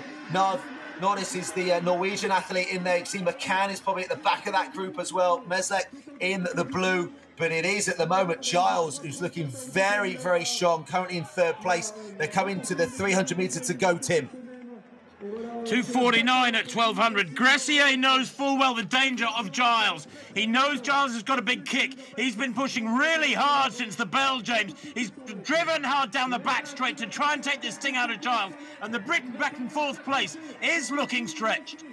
Nordas is the Norwegian athlete that's pushed on. He's got a 3:34.7 lifetime best. He would love to also get that World Championship qualifying time of 3:34.2. He's into the home straight. Looks like it's Charles-Philippe Thibault who's got to close down the Canadian, but I think it's going to be the Norwegian athlete. They are so strong as a nation right now. It's going to be a massive lifetime best. It's just outside a world lead, Tim. 3:32.4. There are some huge times behind. Oh, Norway, Giles. Nordas there, the 24-year-old Norwegian, stopping the clock at 3:32, Tim. I didn't think we were going to see a time as quick as that. That's a massive lifetime best, and I tell you what, behind him, Charles-Philippe Thibault has beaten his personal best, set in Monaco from 2015. So pre-super shoes, the shoes are wearing, and a personal best, 3:33.9 for Jimmy Gressier as well. We had 3 athletes, sub 3:34. That's a huge race, Tim. It's massive, isn't it? Shows how good conditions are. Nordas is quite an awkward mover. I mean, he's not exactly, I don't know, poetry in motion, is he? Head rocking from side to side. A lot of elbows going on, but boy, has he got a big stride, and he's powerful, and he covers the ground well enough and punches the air, James. And he looked to me like he's got more in the tank. 3:32.39. to win by over a second. He just blew them away in that last 150. He did. And I tell you what, that also tells people that this isn't just a fast 5,000 meet. People are going to be coming here next year to run a fast 1,500. When you've got a 3:32.3 winning time, but also can't wait to see the times behind as well, because there are a whole host here. We had 3 on the screen running World Championship qualifying times, but there's going to be a whole host behind. And look at that, some celebrations behind. I think that, and again, the atmosphere and the kind of enjoyment here at the meet. Wow, I don't think anyone expected 3:32. The quality of field we had, yes, maybe, but to actually deliver it is absolutely phenomenal.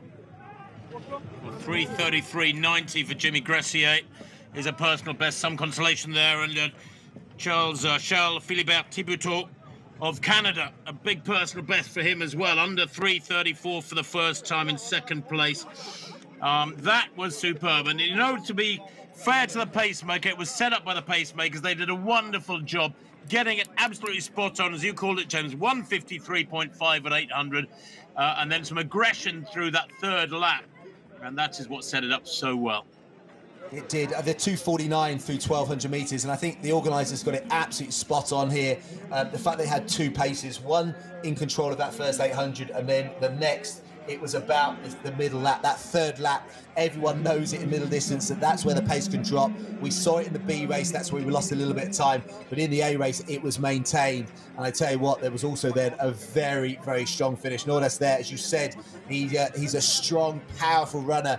And he almost made that last 200 metres look so easy. And look at the times on the screen there. Personal best, season's best. Mornet, the French athlete, has also just missed the World Championship qualifying time, 3:34.2. Elliot Giles, that's a big season's best, 3:34.6. A lifetime best there for Luke McCann, the Irish athlete, 3:34.76. That's a really, really big run there. And again, we had 8 athletes, 3:35 and below. Mazet there in 8th place. That is fantastic. And I think the French will be happy. 3 athletes in the top 8 as well, Tim. Yeah, the times are quick, aren't they? I don't think Elliot Giles has run quicker than that many times. I mean, I know his personal best is 3:33.56, so his consolation for finishing in 5th place is another really, really strong time. And that was a bonus, I suppose you could say, James, that really quick time.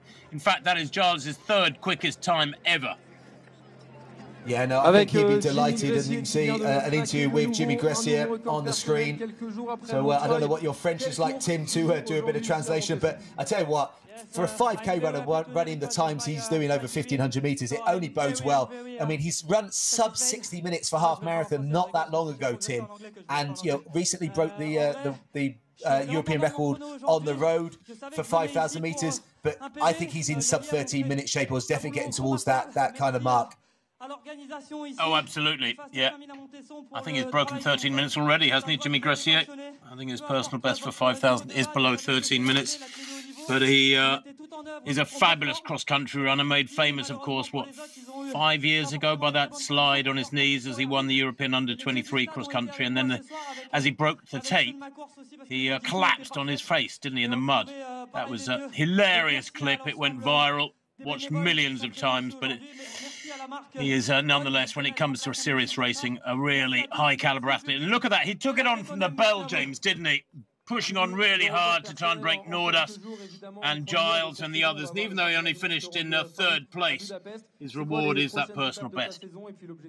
Yeah, he was definitely one of the aggressors there. He was the athlete that got right on the 2 paces as well. And there's a great head-on shot. The pace that the athletes are running. But I tell you, Nordas, that stride, that power in that last 100 metres, and he was just running away from a world-class field. And the fact that there's a lot of World Championship qualifying times in there, and Nordas joins, as I said, a super strong nation of 1,500-metre runners right now. I'm not sure whether 3:32 gets him an automatic slot yet in the Norwegian team for the World Championships, but I tell you what, they are going from strength to strength. And I tell you what, and also the fact that the fast 5,000s, fast 1,500 metres as well, put this in your diary, 1,500-metre runners for 12 months' time. Get yourselves here. Could be some more faster times than as they were today. Absolutely. Forgive us for talking over Jimmy Gressier there. I could have tried, but my French might not quite be up to scratch, and I don't want to, A, really struggle, and B, talk a load of old rubbish as to what he might be saying. I'm sure he's speaking an awful lot of sense, but we'll keep talking in good old English, I'm afraid. Apologies to Jimmy Gressier there, but I'm sure the crowd loved that one, and there's so much more to come. The women's mile is next. The women's mile, there's no A and B race for the women in the middle distances, just the mile, high caliber field, and then the A races for women and men respectively at 5,000. Crowd's loving it, and of course, as if they weren't treated to an incredible Diamond League last night with a world best and 2 world records. I think the world of track and field athletics is still reeling, scratching its head after what took place last night at the stadium in Bercy. Oh, absolutely, Tim. But when you put these two races, these two meets together, and you start looking at the times across both of them, it's an absolute festival. And I know lots of athletes that are racing here tonight were watching last night, obviously inspired, and there's been a few that did vice versa, that raced last night, that have come down to watch this meet and be part of this fast 5,000. I mean, as you said, we go on to Vienna next week, so it's going to be even more fast times. But I think the on nights are just going to keep building and building and building. And people know you can come here and run fast, but also have a great time. There's a great atmosphere here. And the spectators have got a treat coming up, that women's mile. I'm really looking forward to that. But also then, 2 very fast 5,000s. And the fact we've already had world qualifying times in the 1,500, I would love us to see even more athletes going inside that over the 12.5 lap distance coming up shortly, Tim. No, absolutely. I suppose they're putting on the women's mile because of the requests from the athletes. 1,500 metres is the more common distance, of course, the championship distance. And it's a funny one, isn't it? Because the mile is run at various races around Europe, various meetings around Europe. The Dream Mile in Oslo has been going for many, many years in the Bislett Games. Mile races in Zurich and elsewhere. And I suppose the great runners of the 50s and 60s and 70s laid the foundation for that, even though it's this distance that many continental Europeans are not familiar with. It's 4 laps and 9 metres. So it's just a second or so longer than 4 laps. As we see these ladies preparing for the race to get underway. The women, there are 14 starters. The race due off actually at 10:02, so we're running a little bit late, the meeting. It matters not. I mentioned earlier that few women outside the US and the UK have run a mile. There's quite a few debutantes in this race. There are, Tim. I think the mile... Sorry, James. Yeah, the mile obviously ran a lot in the US and collegiate system. They love completing the mile. But you're right, a lot of Europeans. We're going to see a lot of season's best and personal best in the mile today, given that the fact they just haven't run the distance. Charlotte Mouchet is the pacemaker, by the way, and she's been tasked with taking them out at 4:20 pace. So obviously around 65 seconds per lap, 64.5 seconds per lap. Let's look at these athletes for you. 664, that is Maudie Skyring of Australia, the 26-year-old. She was a student at Florida State. She was 8th in the Australian Championships in Brisbane back in early April. Skyring has a best of 4:08. She's an 8:59 performer at 3,000. 662, Carrie Hughes of Great Britain, former Loughborough student, was based in Cardiff. Hasn't raced since her 4:15 back on the in early February. This is her first race outdoors. And there is perhaps the pre-race favourite, Nikki Hiltz of the USA, 28 years old, Hiltz. A Pan Am Games champion back in 2019, twice US champion. She's a big performer. Her personal best, 4:01, goes back 3 years to the World Championship semi-finals. And I wonder if she's thinking, maybe tonight she can break 4 minutes for the first time. She's in very, very good form. She won the US National Road Championships on the mile back on the 25th of April in Des Moines. She won in Bergen last Saturday in 4:07. She won very easily in that meeting in Norway. 664 is Skyring. Not quite sure why the camera is focusing upon her so much. There's a very high caliber field here.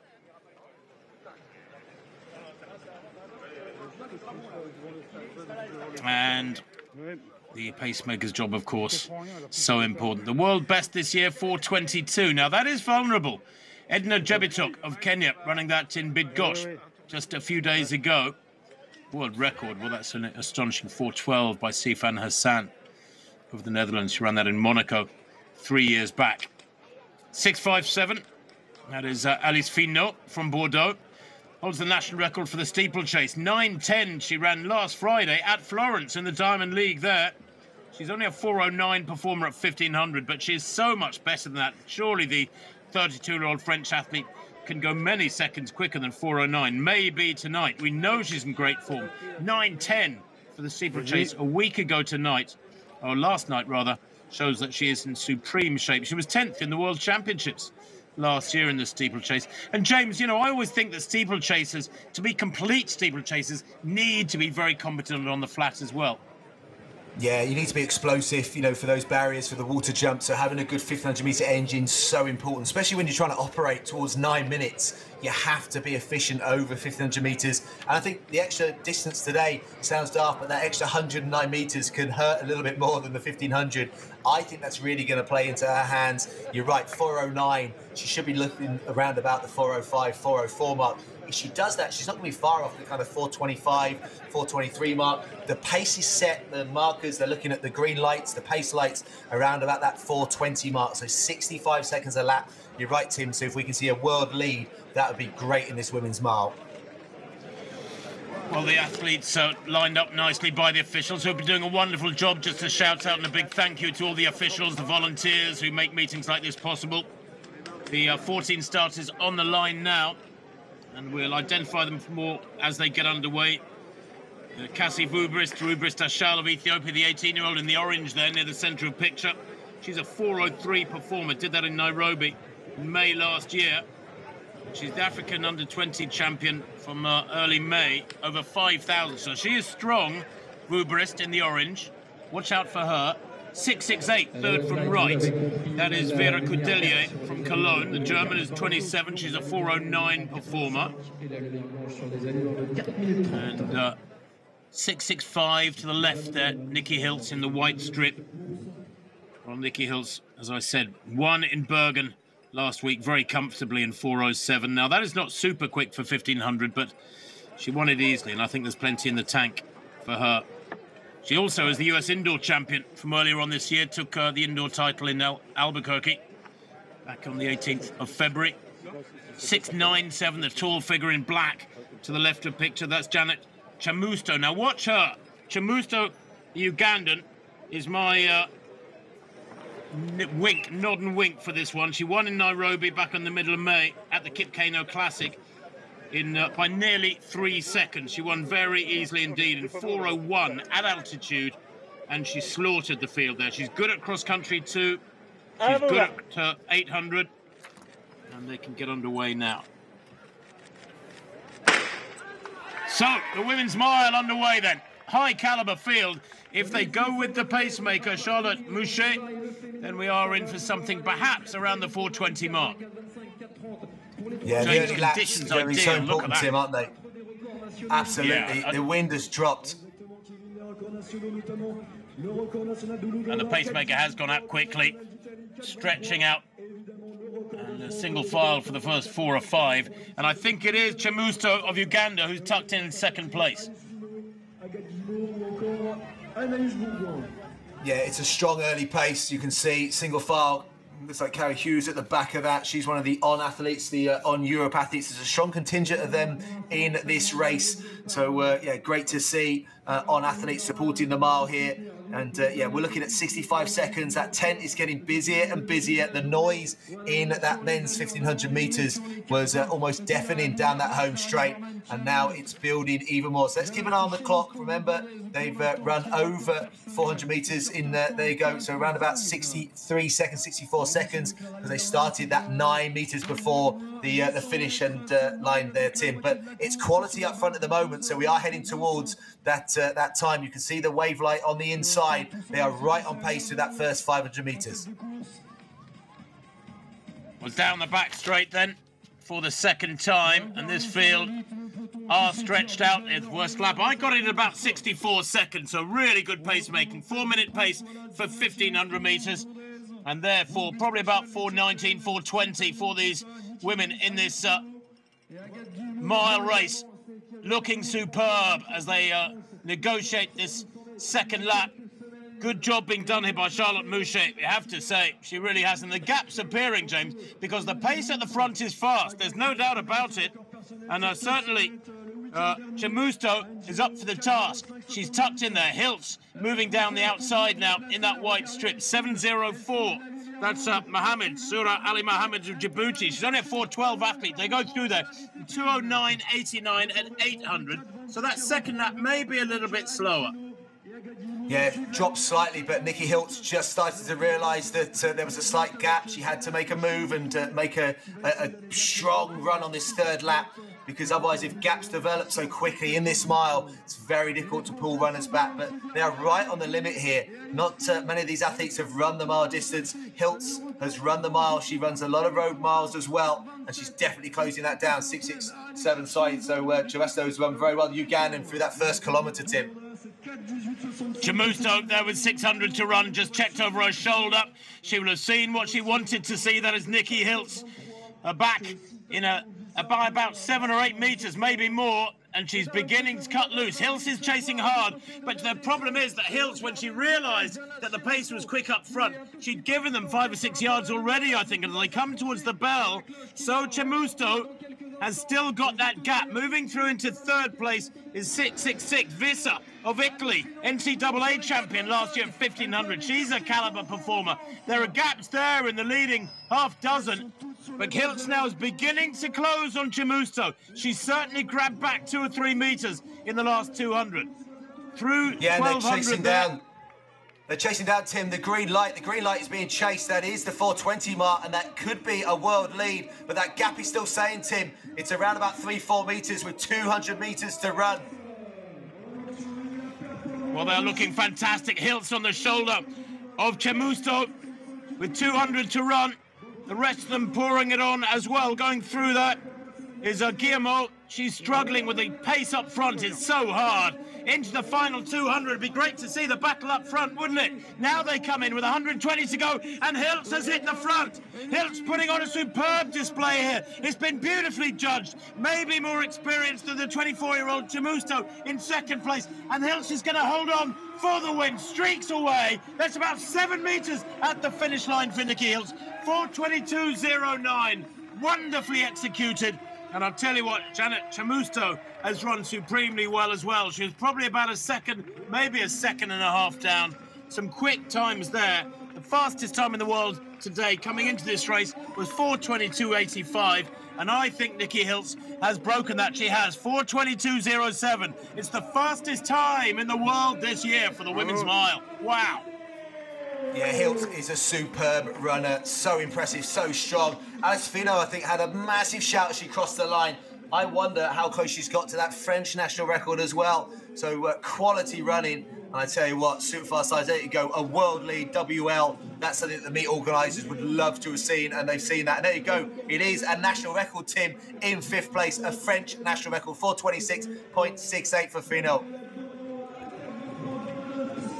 Nikki Hiltz clearly delighted with that, and the way it was run, I rather fancy there was more in the tank there for Hiltz.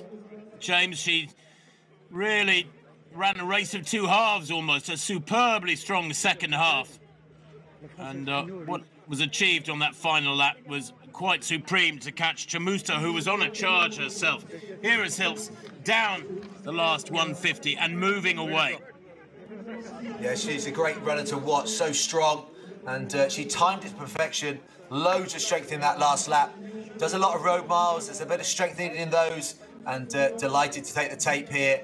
On track night of the super fast 5,000s. And I tell you what, super fast mile races as well. To go with the 1,500s, Tim. We've had something for everyone so far. These middle distance races have not disappointed at all. Well, 6:57. Alice Finot, the steeplechaser, will have run a big personal best, I think. 4:26 for her, Finot. In fact, I think it might have been her debut. But Nikki Hiltz, a comfortable winner, 4:22.07. Fastest time in the world this year. Over a second and a half ahead of second place, the American. Carrie Hughes, 4:38. Personal bests galore there for the field. A really superb women's mile. Allez Maxime, on est sur la ligne d'arrivée avec Alice Finot. Alice, Quelle course! Un nouveau record de France qui tenait. Fino being interviewed, Tim, having just set a national record in the mile. What a week, Tim, going from a 9:10 steeplechase into the mile. You said, you know, at the start that she needed to improve that speed. She's definitely done that tonight. Merci à tous d'avoir organisé et d'être ici pour absolutely. célébrer le demi-fond. And she's doing it right, is Fino, talking to the crowd there, of course, in the local tongue. But I will talk through this. I apologise, my French just not good enough to really give a fair shout at it. But Fino, 4:26.68. James, what do you reckon that's worth? About 4:07, something like that? Yeah, the conversion normally for 1,500 to the mile, you're looking at around about 20 odd seconds. Not in terms of today, in terms of if someone was to run a fast 1,500, you'd expect them to be around about that 20-second mark faster. So yeah, definitely a 4.6. So that really does bode well. The fact that she was 10th in those World Championships last year in Oregon. Whether now she's definitely getting towards that 9:10 and under mark. Definitely, 9:10 is that bridge now towards 9 minutes, and that speed she's got now over the mile, that extra bit of leg turnover. Hopefully, then that's really going to pay dividends over the barriers and the water jump. I'm sure it will. Now, I must admit, I thought here Chemusto had the race put to bed with 200 to run, easing away. In fact, no, that was 600 to run. Excuse me. But I did think she looked in control, didn't you, James? She looked really strong out in front, looked running as though she was running with confidence. And that really underlines just how powerful and impressive Nikki Hiltz's last 400 was. Yeah, Chemuso was definitely, someone that made that race in that third lap, gave Hiltz someone to shoot for. That's so important, whether Hiltz was the leader going into that last lap, but she wasn't. She had someone to chase. And coming off that final bend, you could see the grimace, the pain, the mile hurts. Doesn't matter whether you're winning a race or whether you're finished towards the back, it's going to hurt. You feel it in the legs, in the lungs, and Hiltz looks absolutely delighted. She's a great runner, great role model. And the fact she's come out and ran a world lead and led some national records behind her, that's been a super fun evening. So the mile, I hope it stays here. That's something that athletes don't always get a chance to run a mile. So this hopefully could be an annual thing, and we could definitely get inside that 4:20 with a few other athletes now jumping on. Having seen the men's fast 1,500, I just think the middle distance races here are just going to build and build, Tim. It's going to need to be a 2-day program next year. It absolutely is, yeah. Also, a longer evening of the top elite races. I'm told that makes Nikki Hiltz now the 11th fastest all-time US performer in the mile. And that is quite saying something, because the mile has a wonderful tradition in North America going back many decades. So to get anywhere near the top 10 is special. And Hiltz, well, as I said already, I believe there was a lot more in the tank. Yeah, and the difficulty is going to be also making the World Championships team in the US. It's so competitive, and obviously running well early on in Europe, making the travel back, and then those US trials, they are cutthroat, aren't they? If you don't get in that top 3, but you've also got to make sure you've got the world standard as well. So Hiltz, I would have thought that 1,500 meter spot is definitely something that the eye would be on the prize. Having obviously built on the success, it was such a great meet out in Eugene last year, the World Championships. But the athletes, the US athletes, got to travel a bit far and wide this year to Budapest. But Budapest will be a great city for the World Champs. But yeah, it's been a quick turnaround, hasn't it? So from Eugene to Budapest, just 12 months between those World Championships. Yeah, I know. Tough call, isn't it? As if there aren't enough championships already for the top Europeans. I mean, look at the Brits last year. Europeans, Commonwealths, Worlds. I was actually really shocked at how many athletes coped with the demands of those 3 championships. Jake Whiteman amongst them. Others who performed really well at all 3. Hamish McColgan and Laura Muir. It's a very, very tough task. And what a lot of people, I think, don't understand, James, is it's not just the physical demands of going to a championships and performing. It's the emotional draining, isn't it, that is so, so tough. You come away from a championship sometimes, and it's not that you're deflated, but you are just exhausted emotionally. And that takes recovery time that is very hard to judge. Well, last year was an exception, wasn't it? And especially for you know, a lot of the European and Commonwealth athletes with 3 championships. You know, obviously going from those World Championships, you had the Commonwealth Games in Birmingham straight after, and then you had Munich just a few weeks after that. So some athletes did all 3 championships, and that, you know, that took its toll on some. You know, this year I think they're just grateful they've got the 1 championship to keep their eye on, so they can definitely focus a little bit more rather than spread themselves too thin. And yeah, you're right, the emotional kind of investment it takes to go into a championship. And as I said, some athletes need to go through super tough qualifications through their national championships. So Nikki Hiltz is going to have to do that in a few weeks in the US. So US championship athletes have to almost do a championship before getting to a championship. Having seen the results in the NCAAs over the last few days, Tim, I don't know if you've seen any, it was harder to make the NCAA's 100-meter final than it was the World Championship final last year. Unbelievable. Is that right? Yeah, well, we all know that the US championships every year is the second best championships of the season after the Worlds or Commonwealths or Olympics, sometimes better than the Commonwealths, I think, but the NCAA's is not far behind. It is always fantastic ground where so much talent is discovered and all the top agents head out there and not exactly with their checkbooks, but certainly with some persuasive words to sign up those top youngsters, many of whom, of course, see the dollar sign flashing in front of their eyes and after 1 or 2 years of college go, do you know what? That is such a big number. I think I can do without competing for my college. If somebody wants to put that in my bank account every month, I'm up for it. Yeah, absolutely. It's making that decision, isn't it? It's always the big one in the US about turning professional. And obviously, yeah, the standard, though, when you start looking for those NCAAs, that obviously when they start winning and they've still got a few years of eligibility, they've already kind of made it to what they need to, you know, the level they need to be at professional. So they turn, you know, they have to go to the next level. But I think that, yeah, the quality of athletes that keep coming through that system, you know, we've seen that again with, you know, some of the athletes on show tonight. But still some great action. We've got 2 very fast 5,000s. It's the name of the meet, so this is the name of the game now. So we've got the men's and women's A races. These are 2 races that we've been super excited about all evening. So we're looking at those World Championship qualifying marks. 13:07 for men. We're looking at 14:57 for women. So again, we've got some quality paces, unbelievably strong fields, and yeah, those that meeting record 15:21 for women and 13:21 for men that were set in the B races. They are minutes away, or yeah, they're not going to be lasting too much longer into the evening, Tim, are they? No, they're not. No, they're not. I think we're just waiting while that women's 5,000 metre field is gathered together. The fact that the meeting is running just a little bit behind time, as I've said, nothing really wrong with that. This race was due underway, James, what, at 20 past this next 5,000. I'm not sure it's going to hit it unless they have caught up some time somehow. Really good numbers of spectators. I sometimes feel as though there's a little bit too much going on the infield. You know, when you can't see half the race because of the number of marquees and other stuff going on the infield, then I think sometimes for some of the issues out there, there needs to be a reassessment. I said that to Ben Pucci, the organiser of the Night of the 10,000 in North London, where, although I wasn't able to go there this year, I was abroad on another gig.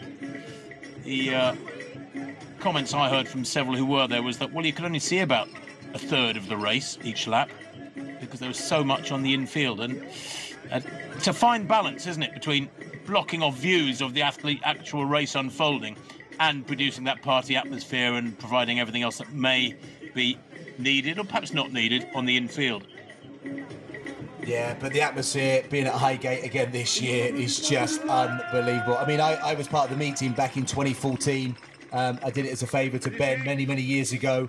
And so when I walked into the arena of play this year to see, again, year on year, because obviously, you know, every year it gets bigger and better. You are right, there's probably a level or a balance to get right with, you know, the die-hard, the old school track and field nuts out there, but also then, you know, to balance it with those new people into the sport as well. So it's always a fine balance of our sport, isn't it, between, you know, innovation, development, and bringing in, you know, a bit of new kind of kind of fun and, you know, experiences to those new fans. And I think that's it. When you look at the Highgate fans, a lot of those, that's their first ever track meet. So that's all they now know, Tim. So they expect marquees on the infield of all meets. They expect a beer and cheer in lane 3. But I think that's something, obviously, with this meet, and this is what, you know, On have looked at with the on-track nights, that they've taken that model, they've tried now to, you know, obviously take it around, not just Europe, but the world. And I think that's such an exciting thing, having started out in Mount Sac in May, and we're going to finish in December in Melbourne with 3 European meets in between. I just think this is just such a great thing for athletics, but also athletes are thriving on it. Over 100 top athletes today running massive lifetime best, with a whole load of club athletes also benefiting, Tim. No, absolutely right. Is this the first 3 from that men's B 1500? I think it is. Good job that they had 2 Djibouti flags there, Tim. I think they Hassan got on the stage for the B race win, so they had their right number of flags ready, and the presentation in that B race. So that 13:21 Victor, and Hassan, where you saw on the podium shortly before that 15:21 clocking in the women's race. It's all about attention to detail, isn't it? So many times over the years, the wrong flags have been provided or gone up a flagpole, or the wrong music is played, the wrong national anthem is played. And there are some of the dignitaries or perhaps organisers who've put on this fantastic display of racing at Fast 5000 2023. They can be rightly proud of this, and it will grow. There's no doubt about it. The news will go out far and wide that this is a fast track that produces really quick times in a wonderful atmosphere. The athletes will head off back to their different homes around the world and spread the word, and that is the best possible advertisement, isn't it? It is. It's taken out there, and I think the live streams and getting it out to a wider audience. I mean, again, that's something that, you know, On have done so well, you know, getting it out, and in terms of, you know, breaking down barriers, and that's what this is about. It's about opening it up to different, you know, people and the sport, and as they want to create, you know, a bit more emotion around the sport, but also take it out and really showcase. And I think the fact we're showcasing fast, you know, running tonight, but obviously in a kind of festival atmosphere. I mean, it's the best of the sport. And I mean, you know, this women's A race that they're lining up very, very shortly on the back straight. You know, when you go down the list, I mean, you've got 29 athletes on the original start list. We may have lost a couple, but yeah, we'll take you through them when they come up on the screen. But yeah, we're looking at those wave lights going towards the 14:40 mark, and that really would be, if we can go sub 15 minutes. That's, you know, that really is quality running in this women's A race 5,000 meters coming up very shortly. Absolutely, in the World Championship qualifying time at 5,000 meters is what, 14:57. The strength in depth at women's 5,000 still trying to get up to the same as the men's, James, because with the best win in the world, 14:57 is a much softer time than the men's standard of 13:07. Yeah, it's a little bit of a difference, but obviously we're fresh from a women's world record last night. Faith Kipyegon 14:05 in that race last night. So Elizabeth Gidai took the pace on. She almost ran her own world record out of the equation by pushing the pace on last night. And that fast, I think it was 27 seconds, I think, for the last 200 meters. You know, Faith fresh from that world record shows you that speed going from 3:49, 1,500 a week before. That speed versus strength. And yeah, Faith showed that last night. But in this women's race, we've got the likes of Nadia Baccaletti, who's love watching her race. Very, very strong Italian. She had great support out in Turin before Christmas in those European cross-country relays as well. And then we're looking at the 7th place in the Olympics over this distance. But there's a really strong field. You've got Alana Bray, who won the European Cup 10,000 last week, also in France in very hot conditions. So interesting to see the turnaround, Tim. I don't know what your experience was, or having coached athletes, that turnaround from running a 10,000 on the track a week ago. We've got a few that have done the European Cup, and then trying to run a fast 5,000 a week later. What's your experience of recovery between the races like? Well, everybody's different, you know. I mean, look at Hassan last week. She ran a 10,000 one day and ran a 1,500 the next day. I mean, this generation of athletes, that are out there now is so different to when I was running many, many years ago. And you know, you're close to it, James. You're coaching now. I was going to ask you, how do you explain this generation of athletes like Jakob Ingebrigtsen, like athletes who like Kipyegon, who are running world-class times at 1,500 meters, breaking world records, and doing the same at 5,000. Now, that was almost unheard of until this last 10 years, and that's probably being generous, probably less than that. Now, I'm not, you know, Shoes is the obvious gorilla in the corner of the room, but I don't want to necessarily predict what you're going to say. But there are athletes now running middle distances and, dare I say, long distances in a spread of ability that has never been seen before. Yeah, obviously shoe technology's had, you know, a part to play, but I think training's got a lot smarter. The volume and the conditioning levels of athletes have gone up. And you're right, yeah, Sifan Hassan, that double, there's not been too many double backs like that, you know, running sub 30 minutes for 10K on the track and then running sub 4 minutes for 1,500 the next day, but also off the back of winning London just a few weeks before. That is, you know, some type of range as the presentation for our 1,500 meter runners, and also shows you the level of support, the Euros that these athletes are winning in the 1,500. It all goes a long way. They've got obviously a lot of expenses through the year to pay for those different training camps, the amount of, you know, altitude camps that athletes need to spend time at, the amount of time that they need in terms of physios and masseurs and everyone in their team. That, yeah, there's all an expense to it. But yeah, we've got, I think, double that prize money coming up in the two 5,000s coming up. So those athletes, they won't be worried too much about prize money, but it's an absolute nice bonus if they cross the line in those positions. And I think the 10,000s, Tim, go down to 10th place for prize money. It's quite deep in these two races coming up. 5,000s, yeah, exactly. Of course, the old learning is to not think about the money when you're racing. Stick to the program, stick to what your coach is telling you, what your coach, and don't let the agent get involved too much necessarily, because agents like to keep one eye on the old greenbacks, as they say. But yeah, a little bit of prize money helps. So an interesting British contingent in this race, and a lot of them on sponsored athletes. So Amy Eloise Markov, who former European indoor 3,000 meter champion. So look out. Also in that race was the medalist Verity Okudum, who was bronze medalist in that race. She also goes in this field. And Amy Pratt, World Championship, you know, 7th placer in the steeplechase. And last year she was also 4th in both the Commonwealths and the European Championships. But she's got a lifetime best of 15:29. That would need some revision. And obviously, yeah, to try and back up the fact she's run 9:15 in the chase. So it's going to be fascinating. But a really strong East African contingent in there. And some of these athletes looking to try and make a name for themselves. You know, we saw the quality last night. We saw the depth in Ethiopian and Kenyan running, you know, even to make a World Championship team. So, yeah, that time, 14:40 that we're going to be chasing. Some athletes, you know, would like to run even faster than that. But I think, again, pacemakers are going to play a really important part early on. And, again, we're looking at around about 70 to 71 seconds per lap would see us operate at that definitely inside World Championship time. But, yeah, definitely if we can get towards that 14:40 mark, that would be great running tonight.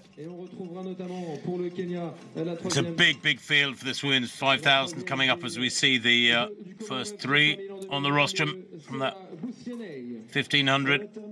What a race it was.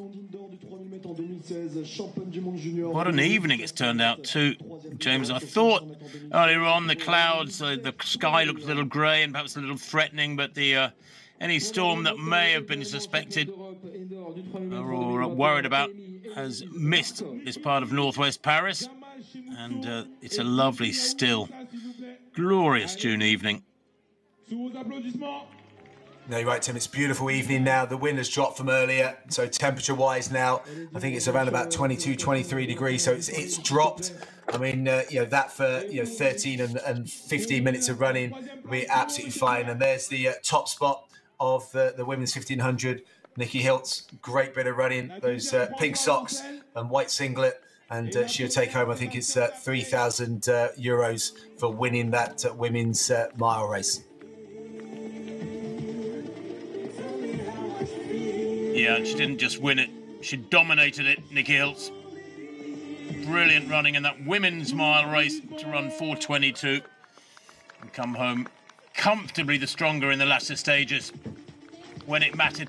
And there's many, many more seconds in the tank for Nikki Hiltz, no doubt about it. She can go a long way under 4:20, I would say, on the back of that performance. Mighty, mighty impressive.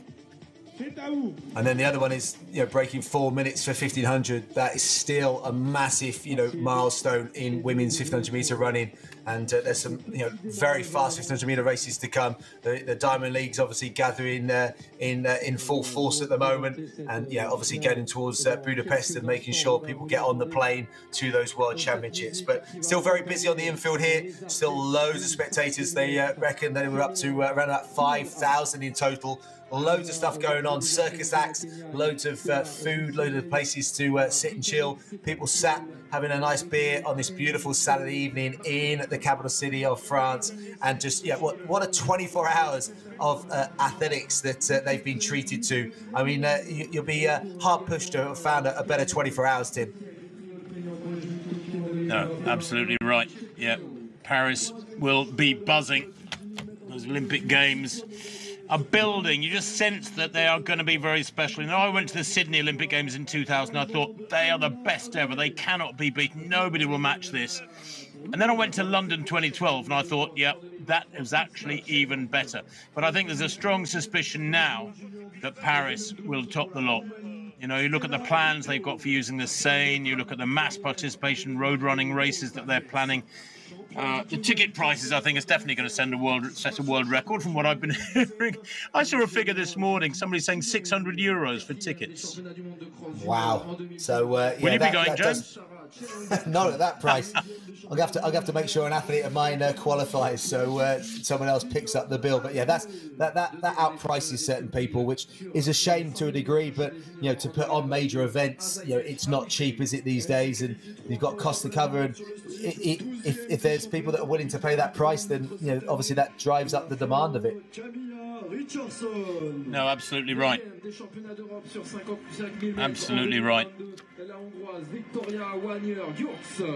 So I think the presentations have been done in those earlier races that we've just seen.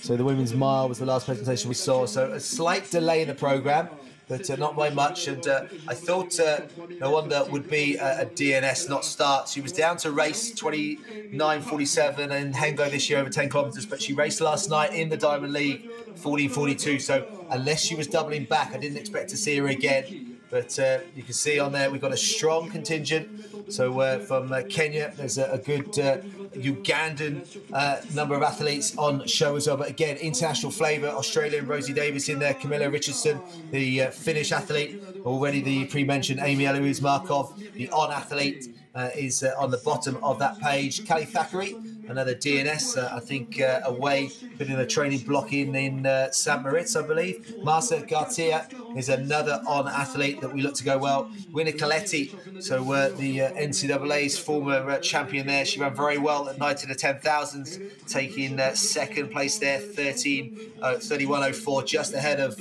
Bata Coletti, who just missed that Italian record there, 31:06 in Highgate for third. But this is more Bata Coletti's distance, and having run 14:46, I think she would love to go even faster than that. And again, just a few more DNSs. I think Ockenden, who was mentioned earlier, but good to see Klein in there, who we expected to see doubling back from winning that European Cup, and strong German team that ran in France just a week ago. Just behind, we can see Sela Basani, the Kenyan, 14:48, and I think I can see Amy Pratt and Steph Twirl, two British athletes just on that second row. But been on the second row for a 5,000, Tim. There's so much running to happen. I don't think they're going for a waterfall start with this race. Looks like it's going to be a one start line, unless it's just the sheer numbers. I'll wait for the camera to pan out, Tim. Yeah, cross-country style, I think. It could be just a little bit of pushing and shoving, and every man for himself, or every woman for themselves. But they will sort it out. It's just a shame, I suppose, that 5,000s begin going into a bend, isn't it? Not ideal. And there, it looks like they could be using a waterfall start. There's one of our pacers on the outside. So I think we're looking at Charlotte Mollach was one of the pacers. So we're looking at around about that 70 seconds per lap. And we had originally 29 on that start list, but that has come down somewhat which will definitely make it a little bit easier for the organisers, for the runners in those early stages. Purity Katonga, another very good Kenyan. And I talked about earlier about road races that we've had in the last few weeks. There's been a very good road race in Vienna just last week, where a number of athletes went sub 15 minutes on the road. Some athletes run much better on the road and they transfer it poorly onto the track. Others, we used to see that you always ran a lot faster on the track, but it's become a lot closer in terms of that difference between the two services. Ray there, you can see on the outside wearing 5:10. So just looking as if she's wanting to get this race on the way. 5:08 on the inside. That's Naoma Chepgengo, also the Kenyan, and very, very strong again over 10,000 metres on the road. So Valencia, a 30-40 strength in those legs. So strong field, they're still organising them, Tim. This looks like it's still going to take a few minutes before we get on our way. Yeah, but that's okay. It just makes the tension rise. If it was a cool, windy evening or wet even, then the athletes might be getting a little frustrated with any delays, James. But this is fine. It's a lovely warm evening. They'll have warmed up and hydrated just right, I'm sure. And they're itching to get going now. But another few minutes won't matter in these very, very good conditions. If anything, just makes things tightens the nerves a bit more adrenaline in the system. And if you can channel that and learn to control it, which most elite athletes do, then that's a positive. Yeah, Francine Nemakazanzo is the Burundian athlete, so another on-supported athlete. So again, 13:27 at Highgate. Some of these athletes at Highgate, so great to hear their comparison of the two meets, or the fact that they're supporting both these meets. And yeah, it's something now that will grow. You know, obviously coming off a good strong winter and running their 10,000 metres before sharpening up a little bit more, but towards 5,000. And some of these athletes are making that decision, Tim, between whether they're going to go 10,000 at Worlds or 5,000 at Worlds, or whether they're going to chase again that 10,000 metre qualifying time, which is 30:40, which not everyone hit. It was outside of the reach of some at Highgate. Yeah, exactly. Yeah, you cannot predict the way these races are going to unfold. Sometimes targets are hit with a good margin, good cushion, and other times it just doesn't go quite right. This is a long, long delay. This race was due off at 20 past, was it I said? Yeah, 20 past. That's 15 minutes ago now. So just a little bit of organisation.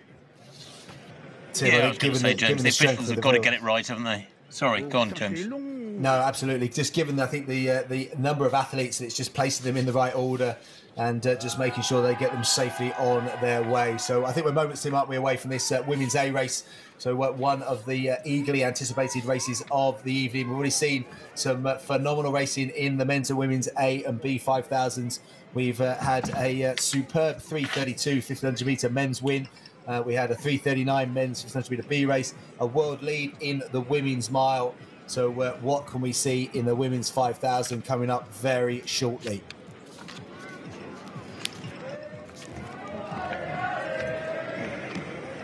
I've got a sneaking feeling it's going to continue.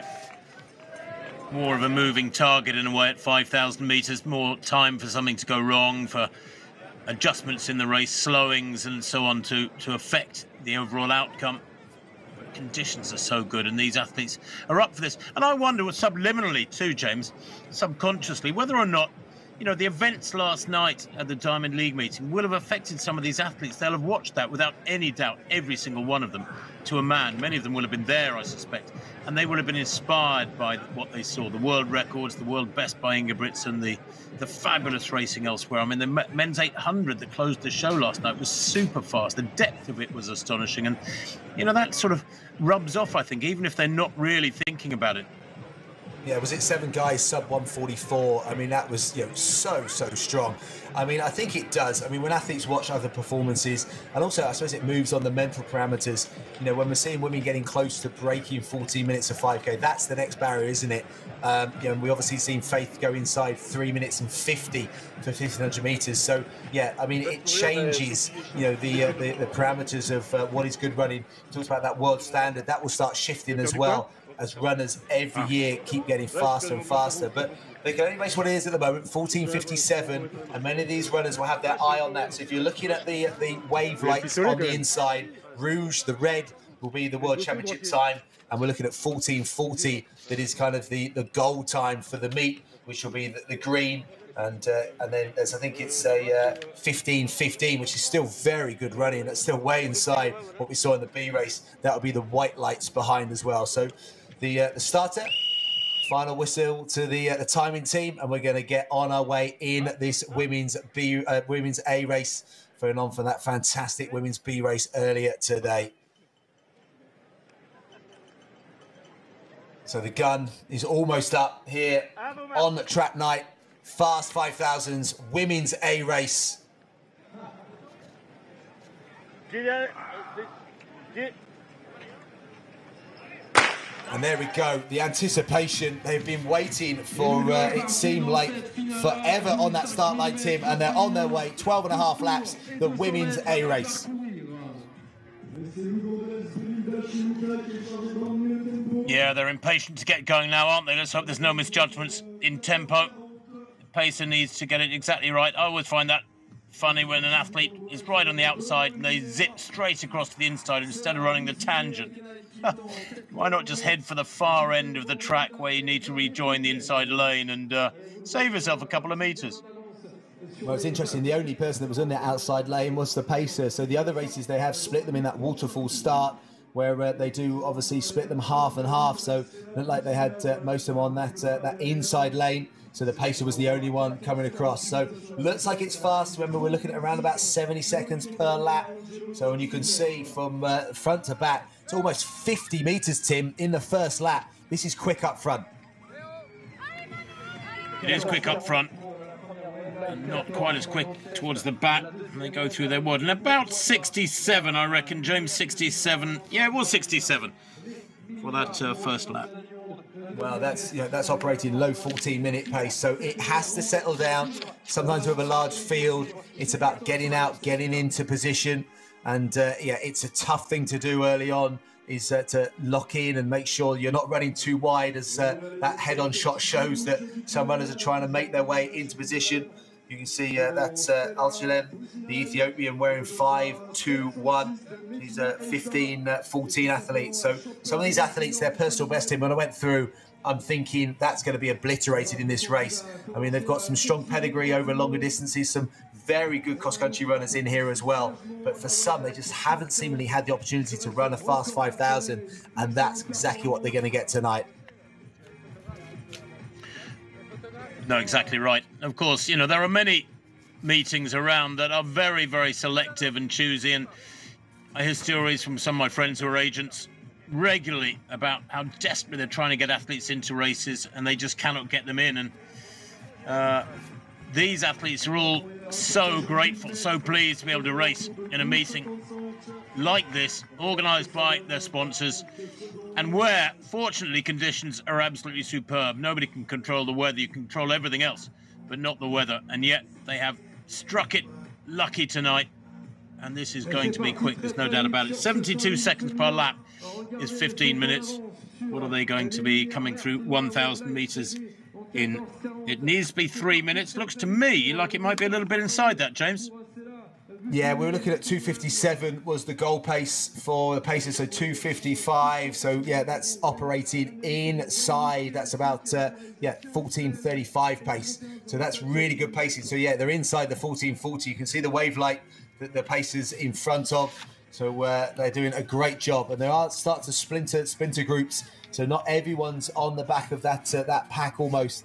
So there's going to be some long, lonely running for some athletes in there, because yeah, the pace up front has been brutal for that first kilometre, but that's exactly what they wanted. These athletes need to step up now. You know, when you looked, I think last night in the Diamond League, I think 14:21 got you something like 5th or 6th. I think 14:45 got you 10th place. So yeah, these athletes now know that they're going to have to start shifting their own mindset and have to start thinking about 14:30 being a mark that they need to get towards tonight.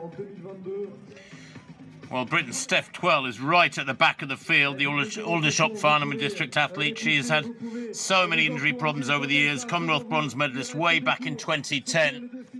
And it's not looking good for Twell at the moment. Let's really hope she can keep it together and move up through the field. But she's way back off the front end at the moment.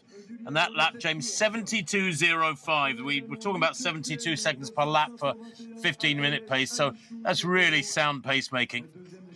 Yeah, Sila Bushanai is the Kenyan athlete that is in the tall, it looks like a Barcelona kit. So the athlete that was third in the Commonwealth Games last year. So she had fond memories of that Birmingham Stadium and that crowd that roared on Ailish McColgan to that absolutely phenomenal, Commonwealth gold medal. And tonight, there she is. It is a Barcelona kit. I think they do, don't they, have a team, don't they, Tim? The Spaniards are quite clever, aren't they, with linking some of their clubs and organisations together. So I think that's not just a fan of the Barcelona Football Club. I think she's running for the Barcelona team there.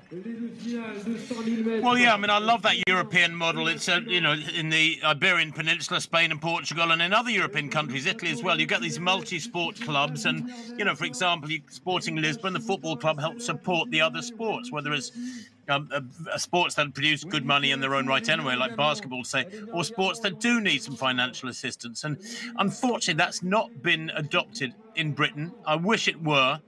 You get these football clubs that are obscenely rich, awash with money. Now, I love my football, but they don't help the community outside of their own sport in a sporting context. They don't help other sports in the city, and I would love to see that happen. They help charities. They do a wonderful job for charity, but you're dead right that what they do in Spain and Portugal and one or two other places is a brilliant model, just assisting the whole genre of sport. So this is going to be the 2K mark, Tim. So yeah, we're back to the original pace that was requested. That's 2:57 per kilometre. So we're 5:53 through 2 kilometres. So we're right on the pace we wanted. You see the athletes there going through there, just outside 15-minute pace, probably 15-20 pace. And you see Amy Pratt was one of those in the on singlet going through. But at the front, you can see those wave lights are getting away slightly. That was the 14:40 mark. So at the moment, that's not something they're chasing. 6:91. That's an athlete we talked about earlier, Winnie Coletti, who's the USA athlete originally from Eritrea, and she won NCAA titles, running very well. I think it was New Mexico, where she was based in Albuquerque, and she's moving very well at the moment through the different distances, and she's got a great team. I think she's part of. I think she's going to really continue to develop. But I can see her probably ending up being a marathon runner. But right now, trying to develop her speed over the shorter distances. She's run sub 15 minutes, but having missed the World Championship qualifying mark in the 10,000 at night of the 10,000s back in Highgate. Tonight, I think goal number 1 for her is to make sure she gets that World Championship qualifying time in the 5,000. Well, Bushenye is leading now. 7 minutes on the clock, still a long way to go. They're not at halfway yet. Now, is she going to push it on here and stretch them out, or is she going to let somebody else take it on and rely upon her speed? It's an option you have if you're amongst the favourites in big races like this and you've got the full armoury. 5-2-1. Just checking. Ayachu is a 15:14 performer. She's operating at something like 20 seconds tempo quicker than she has ever done before. Tiny little figure there. Bushenye is huge, isn't she? She towers over the rest of that leading pack. Yeah, she's a tall runner, and they are swapping the lead out as well. So I think that's is going to be a grateful thing. You don't want to be on the front of that lead group too long. Given that there's 6 athletes, it's a strong 6 athletes in this lead group. So in just under around about 250 metres will be the 3 kilometre mark. So again, we'll see whether they've continued having lost the pacemaker. Pacemaker did a great job through that 2 kilometres, but it's a tough bit next couple of kilometres to make sure they maintain the pace in this women's A race. Those green lights are getting away from them for that 14:40 mark, but you can see that red light, that World Championship mark light there, Tim. They are way inside that at the moment.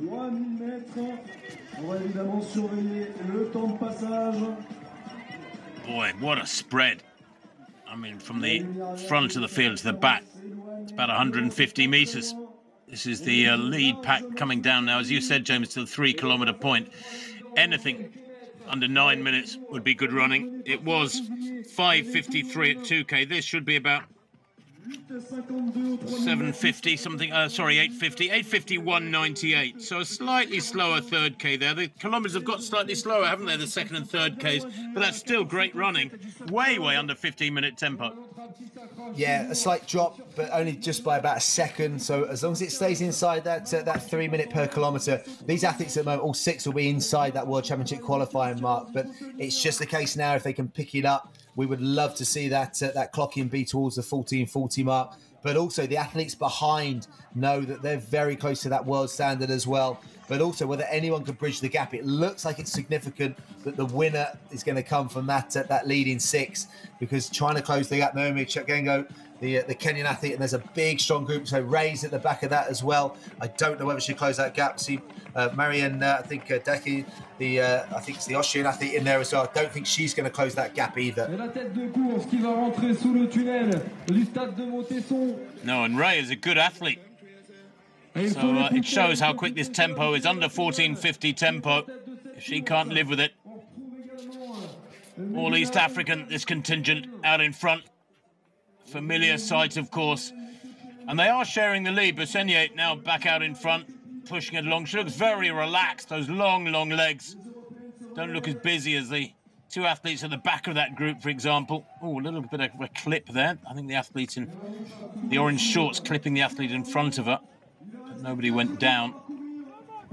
Nibret Lemlem, I think, is one of the athletes in the centre of that. So fifth in the World Junior Cross Country Championships.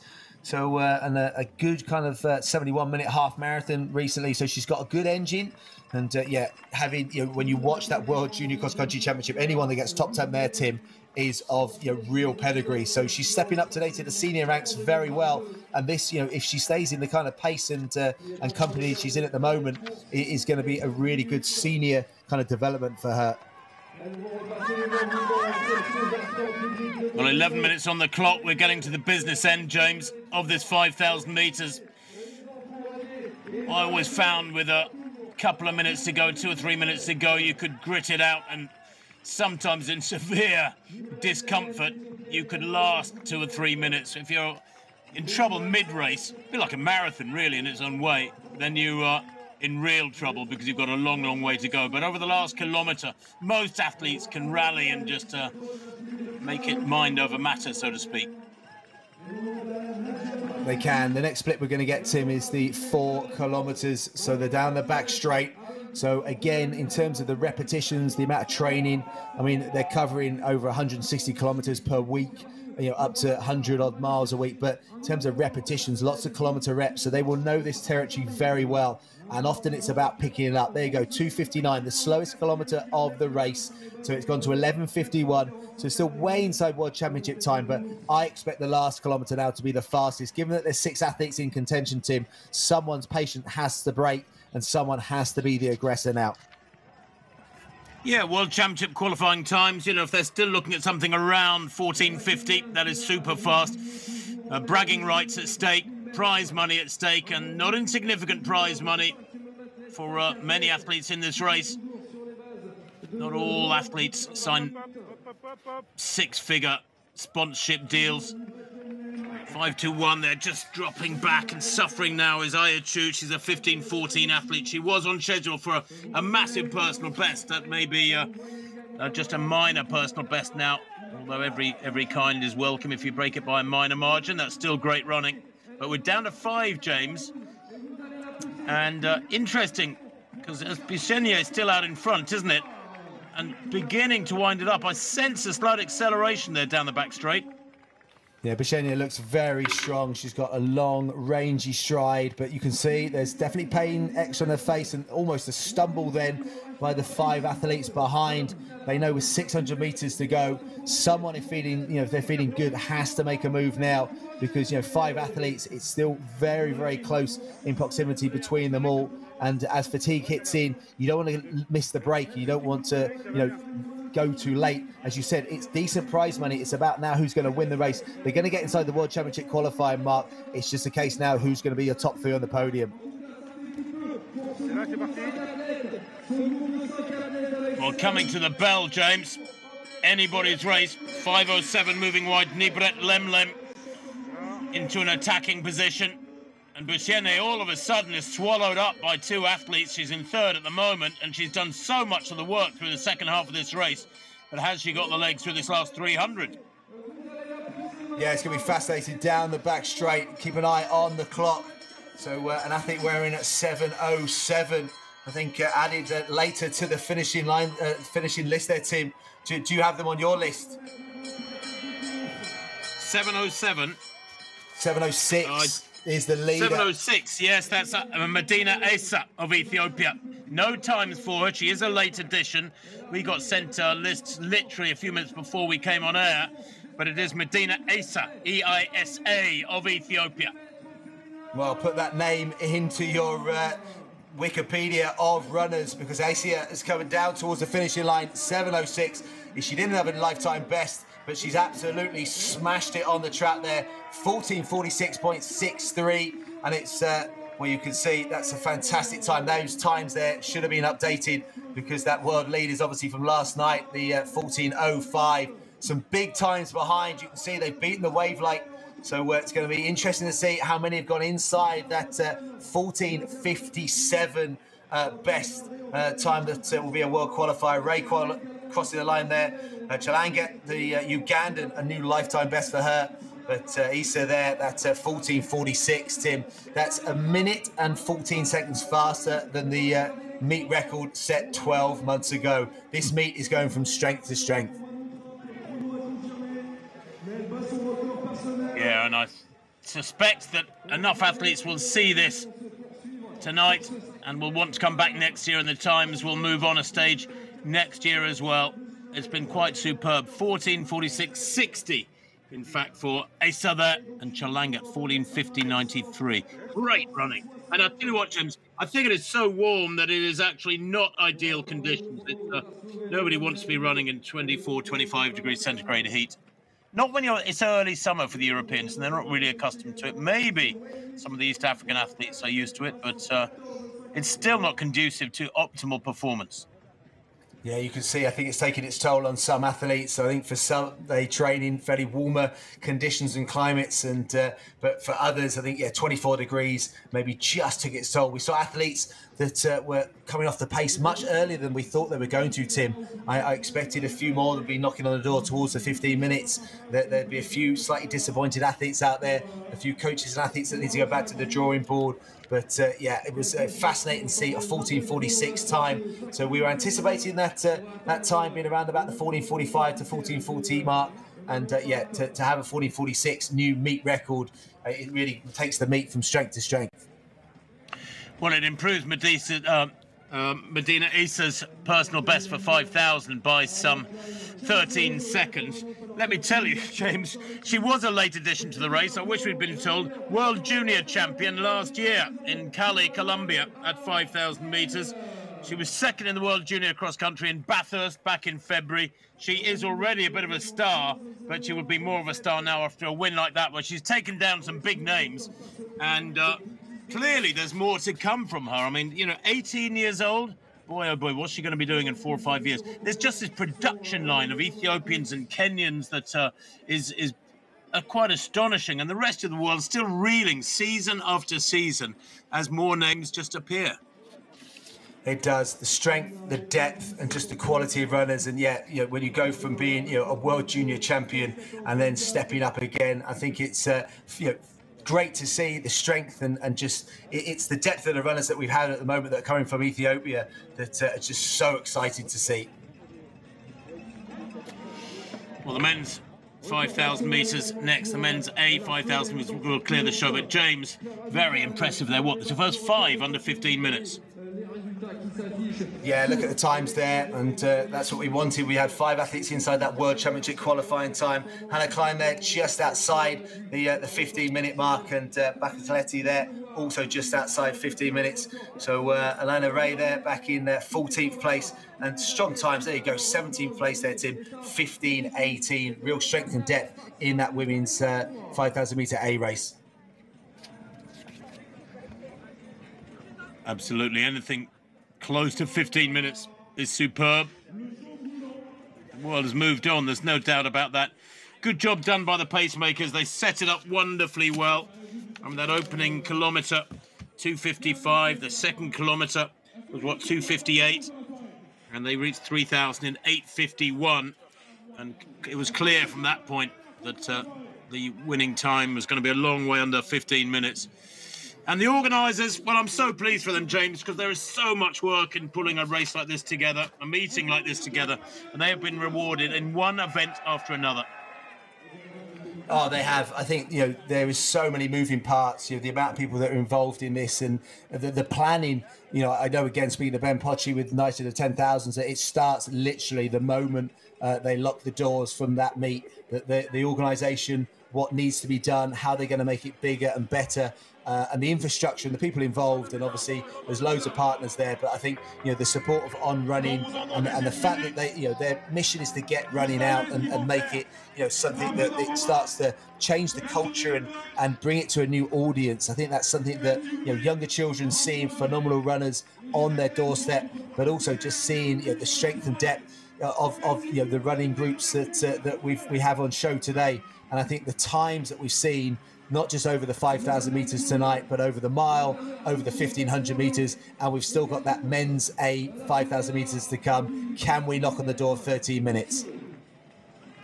Well, she's a special talent, is Medina Essa. Remember that name, 18 years old, winning major races like this. She will be around for years and years yet, and no doubt world and perhaps Olympic medals coming her way. She's already a world junior champion, world under 20 champion, I should say, to get it exactly correct. But you know what too, James, is really comes across is there are natural racers, naturally smart racers, aren't there? A lot of these Ethiopians and Kenyans and Ugandans. I suppose it helps if you've got the ability, you just stay with the front pack and then accelerate in the latter stages, and it looks like you've run a perfectly judged race. But it's easier said than done. And she ran a textbook classy race there tonight, kicking away really hard with about 250, 300 to run. Yeah, it was a mature run for someone that's still developing. I think, again, you know, I think we have seen someone that's going to be, you know, very hard, you know, to beat in some much faster races. I think, you know, she was biding her time. And I think that the speed, you know, to win a race like that and run away from a quality field that have been assembled tonight, you know, as I said, a young developing athlete, but yeah, mature head on her shoulders, Tim. Absolutely. So the men's 5,000 A race, the only remaining event that's coming up. And it is of the very highest caliber, I can assure you. The target time, 12:55, 62 seconds per lap.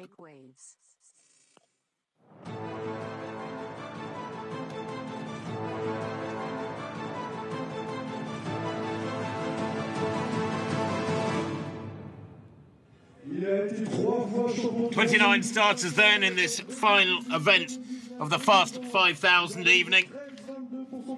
The men's A 5,000 metre race. It was due off 15 minutes ago, but that matters not a jot. The flexibility of this format is clear. And here are some of the best athletes that are out there. As I said, there are several who've run under 13 minutes. Bahanu Beilu is perhaps one of the best-known names, the 27-year-old Bahraini, former Ethiopian, been Bahraini since October 2014. Other names to look out for: Hosea Kiplanga. Well, he's a 13-13 man, but that was on the roads a couple of years ago, and his track 5,000 is due a massive revision. It's only run 13:21, the Ugandan. There we are, Beilu. He's 29th on the list. In fact, 34 starters according to this, which is a little worrying because I've got 29 on my paperwork. But we'll get there somehow. James, your turn to find those missing runners. Yes, I'll return the favour, Tim. I think Ian Crow-Wright was one of those, the British athlete that recently ran 13:28. I think it looks like he's got an upgrade into the A race, Tim. So I'll give you that one for free. But interesting, George Mills is in there as well. Recent World Championship qualifying mark, 3:33, coached by Thomas Dressinghacker, the coach of OAC Europe. So Robert Farken also running that phenomenal 3:33 time as well. But interesting, we're talking about George Mills. How far will George Mills go, being that he hasn't really got too much pedigree over even 3,000 metres, Tim? Well, no, that's right. I mean, if he can go 4 laps, something like that, it would be great. If he can go 5 laps, it would be superb. Set it up, George Mills, as a pacemaker.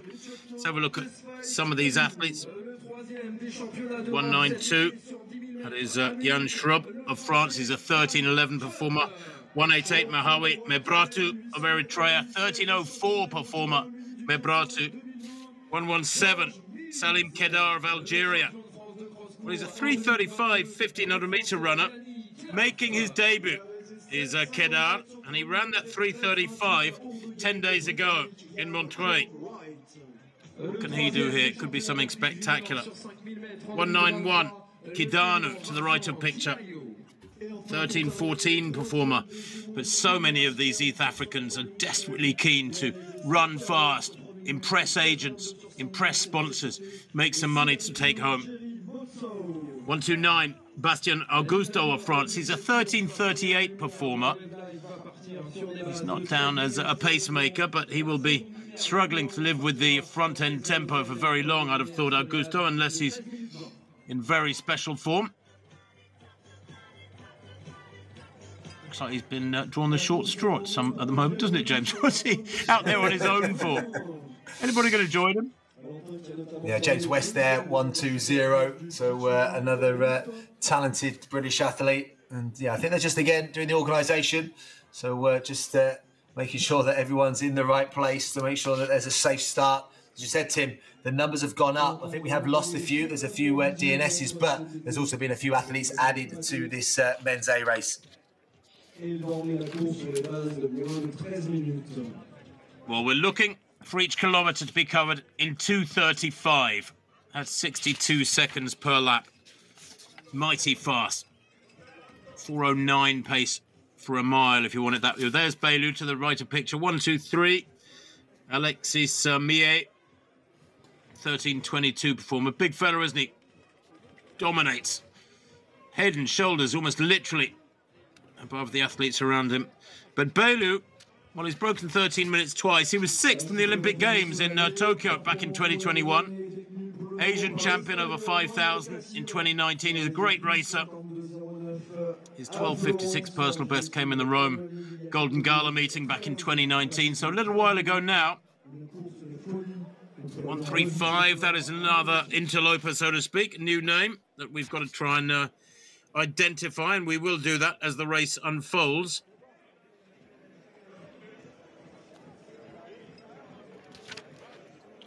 Nervous moments, though, for these fellas. Yeah, 1 or 2 of them showing the nerves. It's almost the anticipation, Tim, isn't it, of the pain that they're going to be putting themselves through. There's a lot of laps, a lot of hard running, and obviously we're looking at some pretty phenomenal times. As you said last week, we had what was a world record in terms of 13 athletes inside 13 minutes. We don't expect 13 athletes tonight to be inside 30 minutes, but we would love one to be inside that. But also, we would love a few more to be inside that 13:07 world qualifying mark. And yeah, there's a whole host of athletes that will be on their radar. So we're looking at some fast running. If you think 13:20, 64, so it's way inside that. We're looking at 62 seconds, aren't we, Tim? 61 to 62 seconds for 12 and a half laps. So for anyone that does run out there, that gives it some perspective of how tough and how hard it is for these athletes. And the paces, they've got a really important job. We hope they can get somewhere towards that kind of 7:45, 7:50 mark, Tim, for the first 3,000 metres. Yeah, anything around 7:50 would be great. In fact, that was the time they got to 3,000 in Florence last week, and that was a super fast race, as you just explained quite rightly, James. So 7:50, 7:52, even 7:55 would be great. So off 7:55, you can run under 13:10. And these fellas will, I'm sure. 8 minutes at 3,000.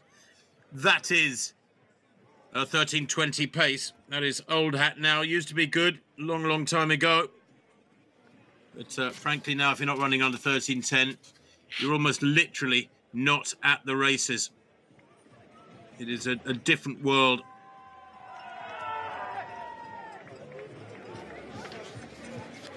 So you can look across there and try and pick out a 5,000 metre field. Well, you can just see a very well-lit stadium. But they will get underway any second, this field. And then hard, fast racing. Cooling a little bit in northwest Paris as darkness descends on the arena.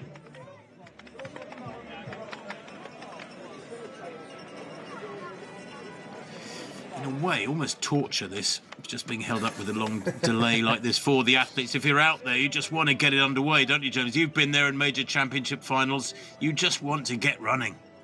Yeah, I think sometimes it's just, it's the anticipation, especially when it's already a few minutes later. I mean, I think we saw that maybe in the women's race where they went out, that first lap was about 67 seconds, so it was a little bit faster than was actually needed. And so, you almost don't want it to just be too much of a delay. There's so many nerves. You've done all your warm-up a long, long time ago. You've even done your last few strides, what seems an age ago. And as I said, you know what's coming. You know this is going to be painful. For some, this is going to make or break their season. So, they just want to get on their way now. So I think any more of a delay and, the nerves just keep building and building. But also the nerves of the pacemakers, they know that they've got to get out. They know they've got to control the pace. And so, there's just a nervousness all round at the moment. But, conditions-wise, it's dropped another couple of degrees. Maybe that's what the timers and the starters waiting for, that temperatures to keep dropping. There is almost no wind here now, Tim. So you can see the flags in the background are literally still. And it's just a case now of our start team getting our last race of what's been a superb day here in Paris. The Fast 5000 is now way established in that calendar. And more and more people are going to flock here year on year. Almost ready for the start of the men's 5,000 metre A race. He's not to be rushed, this gentleman, is he? The starter. No.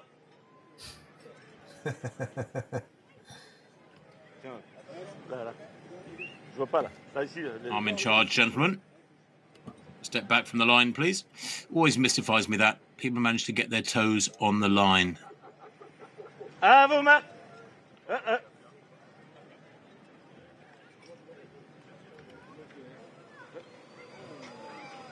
S'il vous plaît, please. You can't ride it, Tim. You can't ride it. I think they get a little bit twitchy now, aren't they? You can just tell. At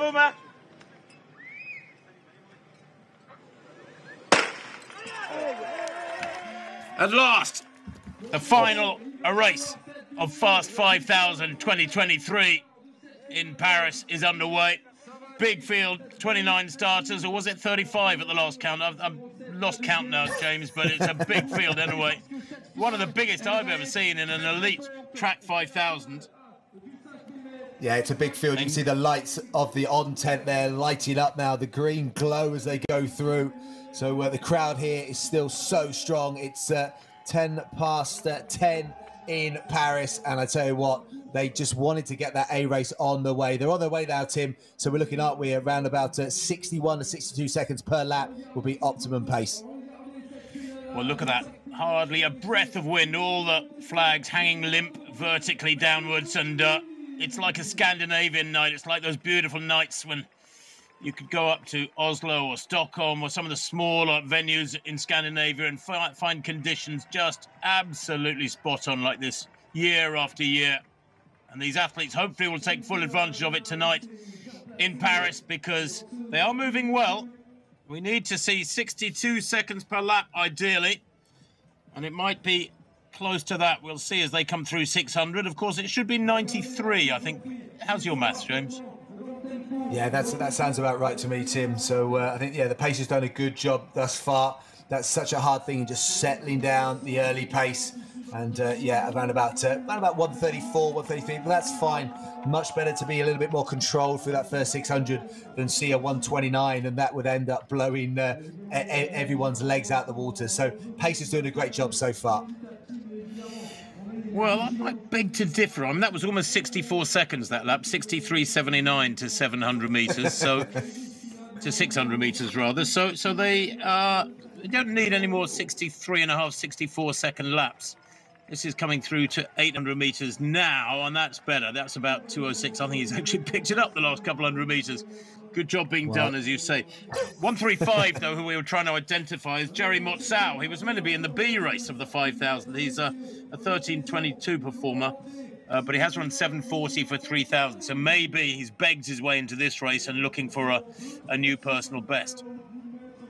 Yeah, there's always a little bit of negotiations. Obviously, athletes have run times in the last couple of weeks that have moved them between races. And interesting, earlier we talked about George Mills and whether he might be pacing, but George Mills is tucked right in the middle of that group, Tim. So unless he's pacing a middle group in there, George Mills is running a 5,000. So I'm fascinated to see 3:33 very recently over 1,500 metres, and tonight going over 5,000 metres. And he's tucked right in the middle of that group, and they're coming down towards having completed 3 laps.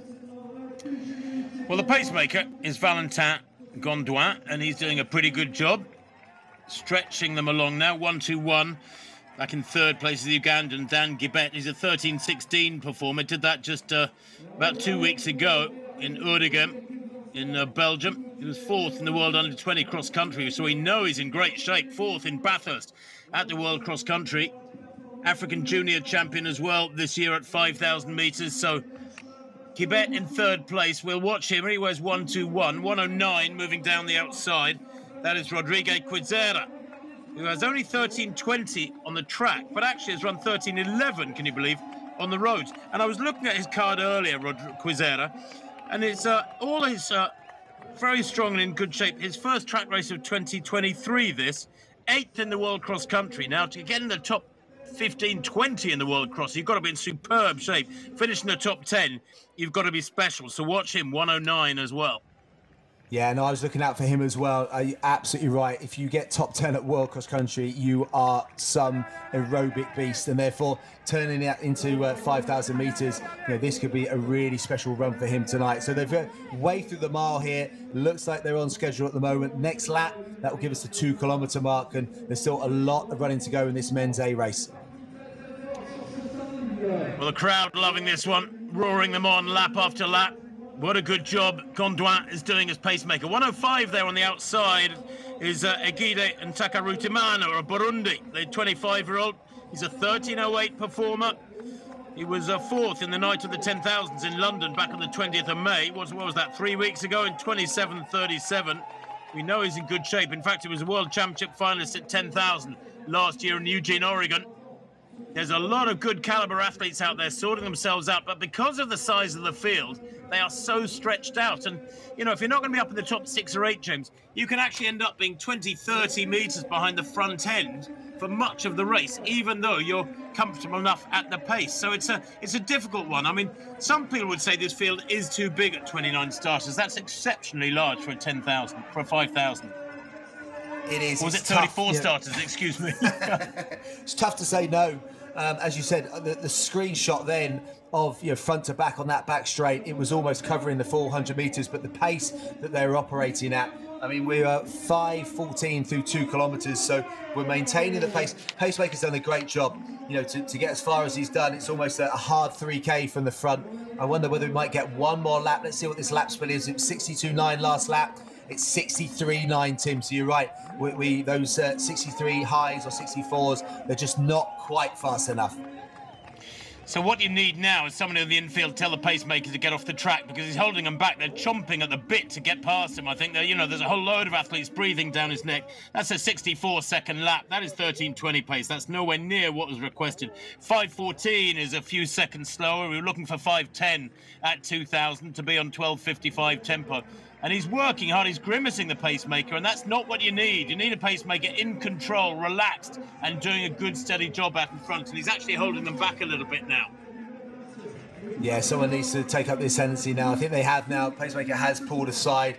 Still, look at that pack. That is a train of fast runners. So we need to now operate and get it back on that 62-second mark if we're going to pull back that 13 minutes, and definitely that 13:07 mark. You can see the red marker there, the red lights. That is World Championship pace at the moment. So they're off what we thought the 13-minute pace, but we are chasing that 13:07 world qualifying time. 64.65 that lap. That's a shame. It has slowed dramatically these last couple of laps, and they're now operating at a tempo that's outside 13:20, and the pack is bunching. There's a pack about 12 or 14 covered by, I don't know, 8 or 9 meters at the front end of this one, and it's not unfolding the way we had hoped. The women's 5,000 was a superbly fast race, one with what, the first 5, was it, James? I think getting the World Championship qualifying standard. But this race, look, 4 abreast down the back straight as they come through 7 laps. When they go through the finish line next time, it'll be 3,000 meters, but it's not going to be that much inside 8 minutes. No, the tempo's definitely dropped. I think this is going to be around about the 2:40 mark for that kilometre, which is still maybe going to be around about the 7:55, maybe 7:57. So, yeah, it's going to need a good last 2 kilometres. They're going to need to pick it up. Expect how strong this field is at the moment, that someone has the speed to pick up that last kilometre. And there we go, 7:54.79, and that was a 2:40 kilometre, Tim. Yeah, mid-race. As soon as the pacemakers dropped out, in fact, it was before the pacemaker dropped out, the pace slackened. What a shame when you see the massive array of talent gathered tonight in this arena for these various races as one athlete drops out.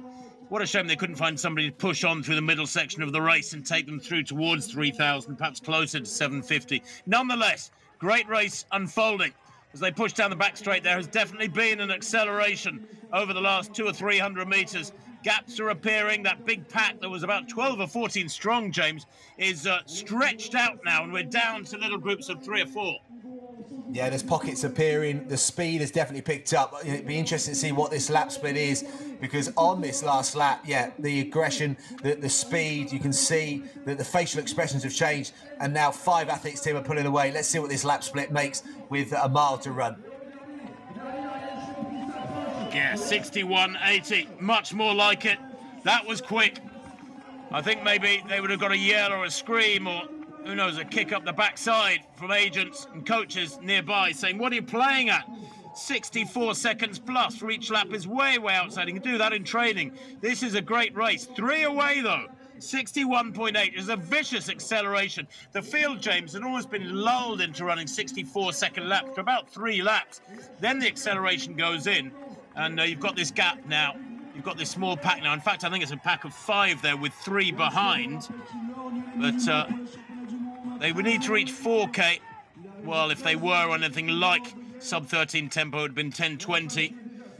It's going to be slower than that as they go through the finish line with through 4,000, though. 30 seconds to go. Yep, they're going to be way outside that. Still doing a great job is Sinta 18th in the World Championships last year. He's a 7:43 5,000 guy. There's a 63.8, so a 61.8, followed by a 63.8. You know what I learned, James, and I couldn't do it, but when you're going to stick in hard, fast laps in the middle of a 5,000, I was told, and Brendan Foster told me this, too late, of course, he told me. He said, it's not the hard lap you put in, it's the lap after that matters. It's that anybody can throw in a 60 or 61, but if you wilt yourself, it defeats the object. It's the ability to put in a hard lap after the fast lap that is what crushes the opposition. And Sinta has not done that there. He's done a 61.8 and a 63.8, and he's lost a little bit of the sort of reward that he could have earned. Yeah, because I think his teammates gone past him, the other Burundian in there. So remember, Vasti Nyangabo, probably the famous of Burundian 5,000-metre world Olympic champion, wasn't he, in 1996? So Burundi 1-2 in this group at the moment, but I think the lead is changing all the time. So they've gone through that 4-kilometre mark, coming down now with 800 metres to run. You can see the clock there. Let's see what this lap is. Yeah, it's dropped again, Tim. 64.09 with 2 to run. But I expect them to close in around about 2 minutes this last 800. So it is going to pick up, but we're not going to break 13 minutes tonight. Well, we need to worry less about the time and focus upon the great racing unfolding. Still doing a great job is Sinta of Burundi. That is one of the great names for a commentator. I'm so glad he's not a sprinter. But the rest of them are there breathing down his neck as well. 109 looking wonderfully relaxed. That is Kwizera, who I mentioned as a 13:11 guy on the roads. And he's in very, very good shape. He's a 61.5-minute half marathon runner. He's got enormous strength. Has he got the speed? Because this has become, over this last mile or so, a tactical affair, hasn't it? It has. Jan Schrub, the French athlete, I think first of the French athletes, trying to close that gap. You can see him almost trying to suck that air in. You can see probably around about, what is that, 30, 40 metres, or maybe the foreshortening of the camera distance. We're in 1:9.2. But he's got a 13:11 lifetime best, so he's going to need a 60 last lap to get close to that. The race is on, Tim, into this last lap. It is certainly on. Pack of 4 with one athlete just 2 or 3 metres off the back of them. 131 at the front there, Mohammed Ismail. Looking strong, the Djibouti, and they've had a wonderful night already, the athletes from Djibouti. Yet another East African nation rising to the fore of world middle distance running. Still holding that inside line is Quizera. Has he got the speed, though? Now Ntukuritimana is back in 5th place. He's the athlete, ironically, who did so much of the work in the second half of the race, but he's dropped back to 5th place as they come into the last 200 metres now. Around the bend for the final time. Don't worry about 13 minutes, that's gone. Clock bottom right of your screen tells you that.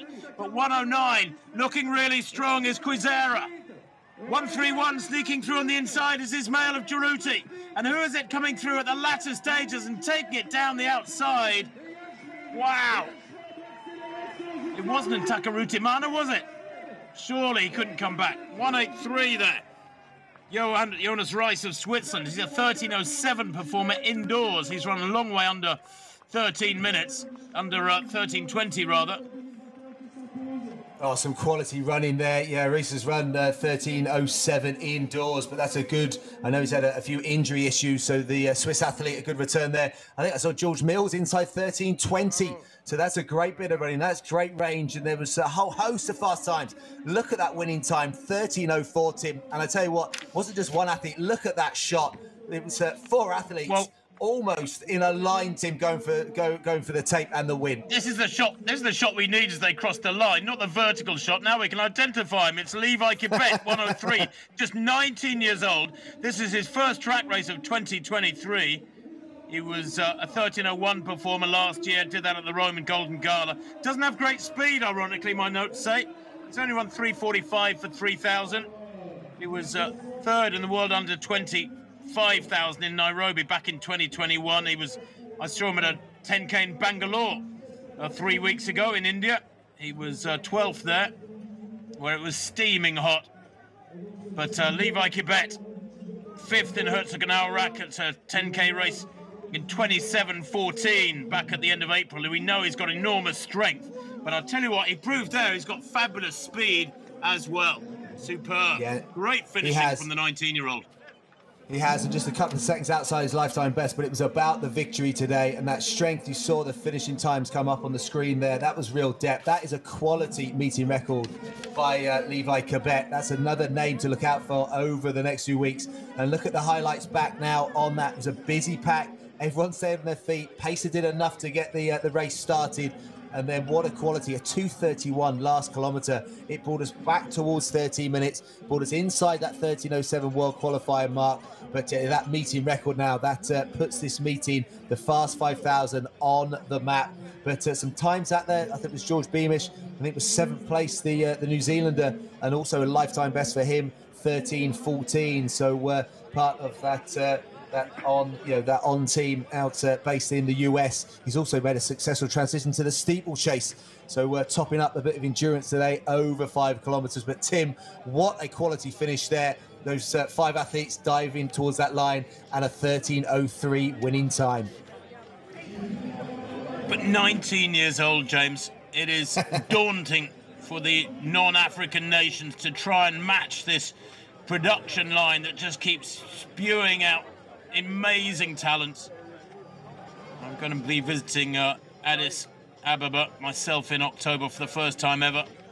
In fact, I think it's early November for the Great Ethiopian Run, and I've been told I can go for a jog if I want with some of the Ethiopians on their early morning runs up in Ntoto. And I've not told them yet that the very thought of getting on the bus with them at that time of the morning is more than I can handle. Never mind about trying to go for a jog with them.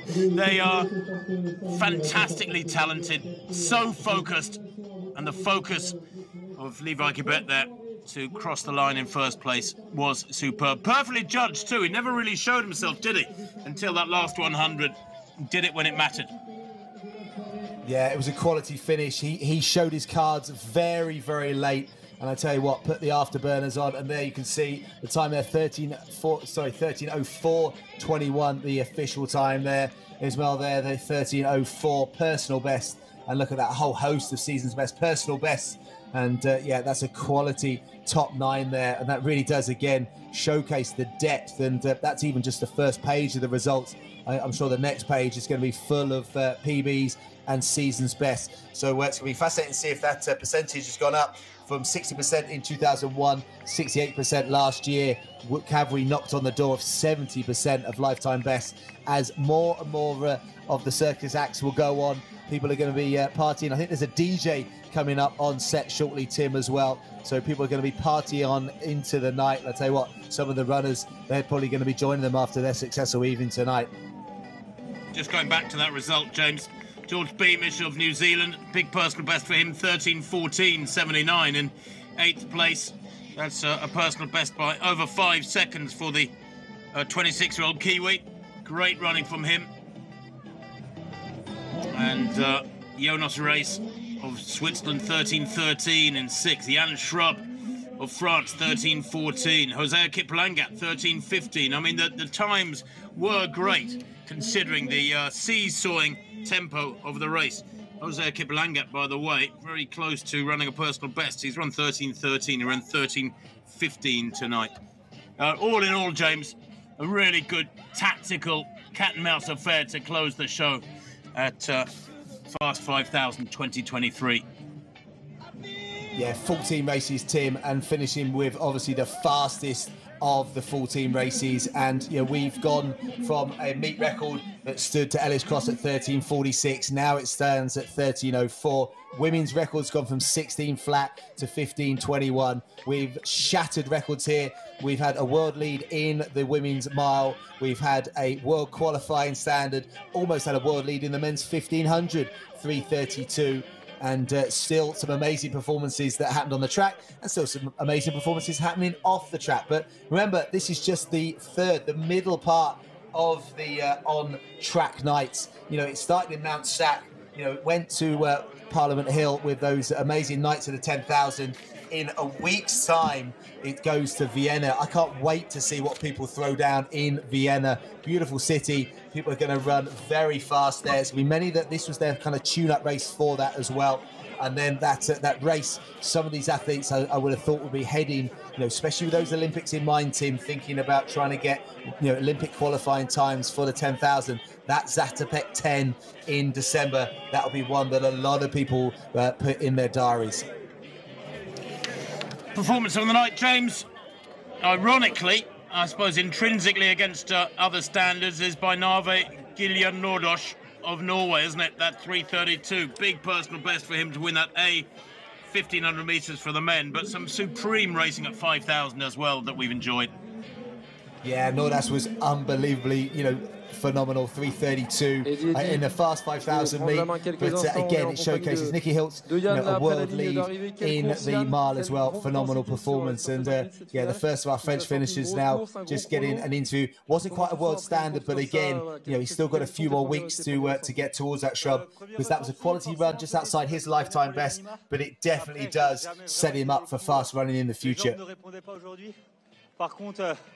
Another interview there from one of the French athletes for the spectators present in the arena who have enjoyed such a great evening of racing. In fact, almost a day of racing. They started around midday, these races.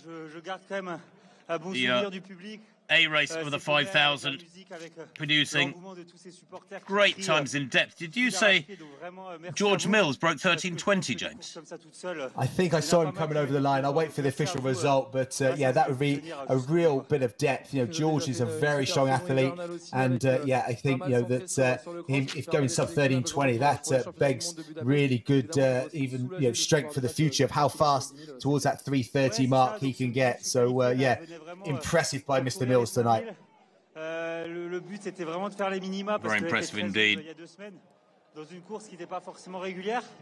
Well, James, it just remains for us to wrap up, I suppose, after a great evening. Fast 5000 2023, as you say, it moves on now from one venue to the next. this meeting will gain in strength, and from one year to the next, it will gain in strength. And I think the vast majority of neutral viewers would say this format of track and field athletics is here to stay. Yes, it needs tweaking here and there, but it is so magical, so much character, so much additional entertainment provided for everybody in and around the arena. It is quite superb, and I'm all for it. And people say I'm old school.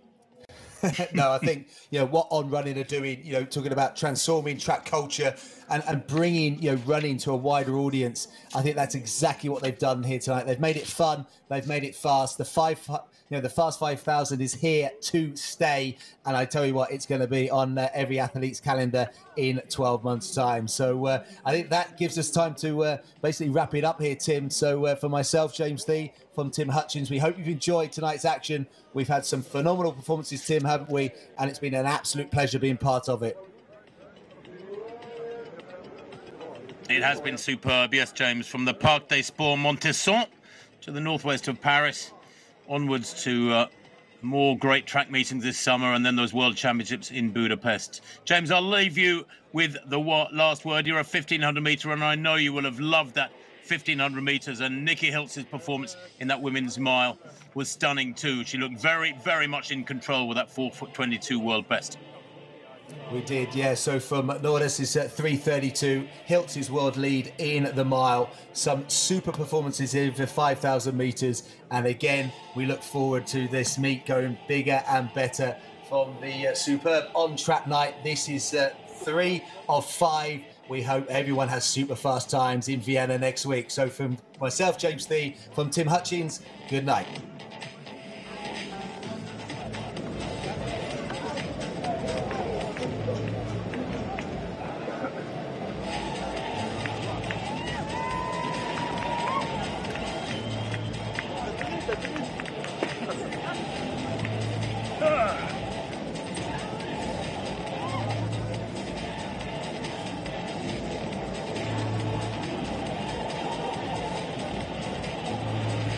Encore des animations à venir sur ce stadium de Montesson. Vous restez avec nous dans quelques instants. Les derniers podiums de celui-ci, Fast 5000 Homme Track Night 2023. On se retrouve du côté du podium élite dans quelques instants. On va se rejoindre pour clôturer ce merveilleux meeting que nous avons vécu aujourd'hui. Et en attendant, vous l'aurez compris, vous profitez de la nouvelle des food trucks pour vous explorer avant ces derniers podiums de la journée.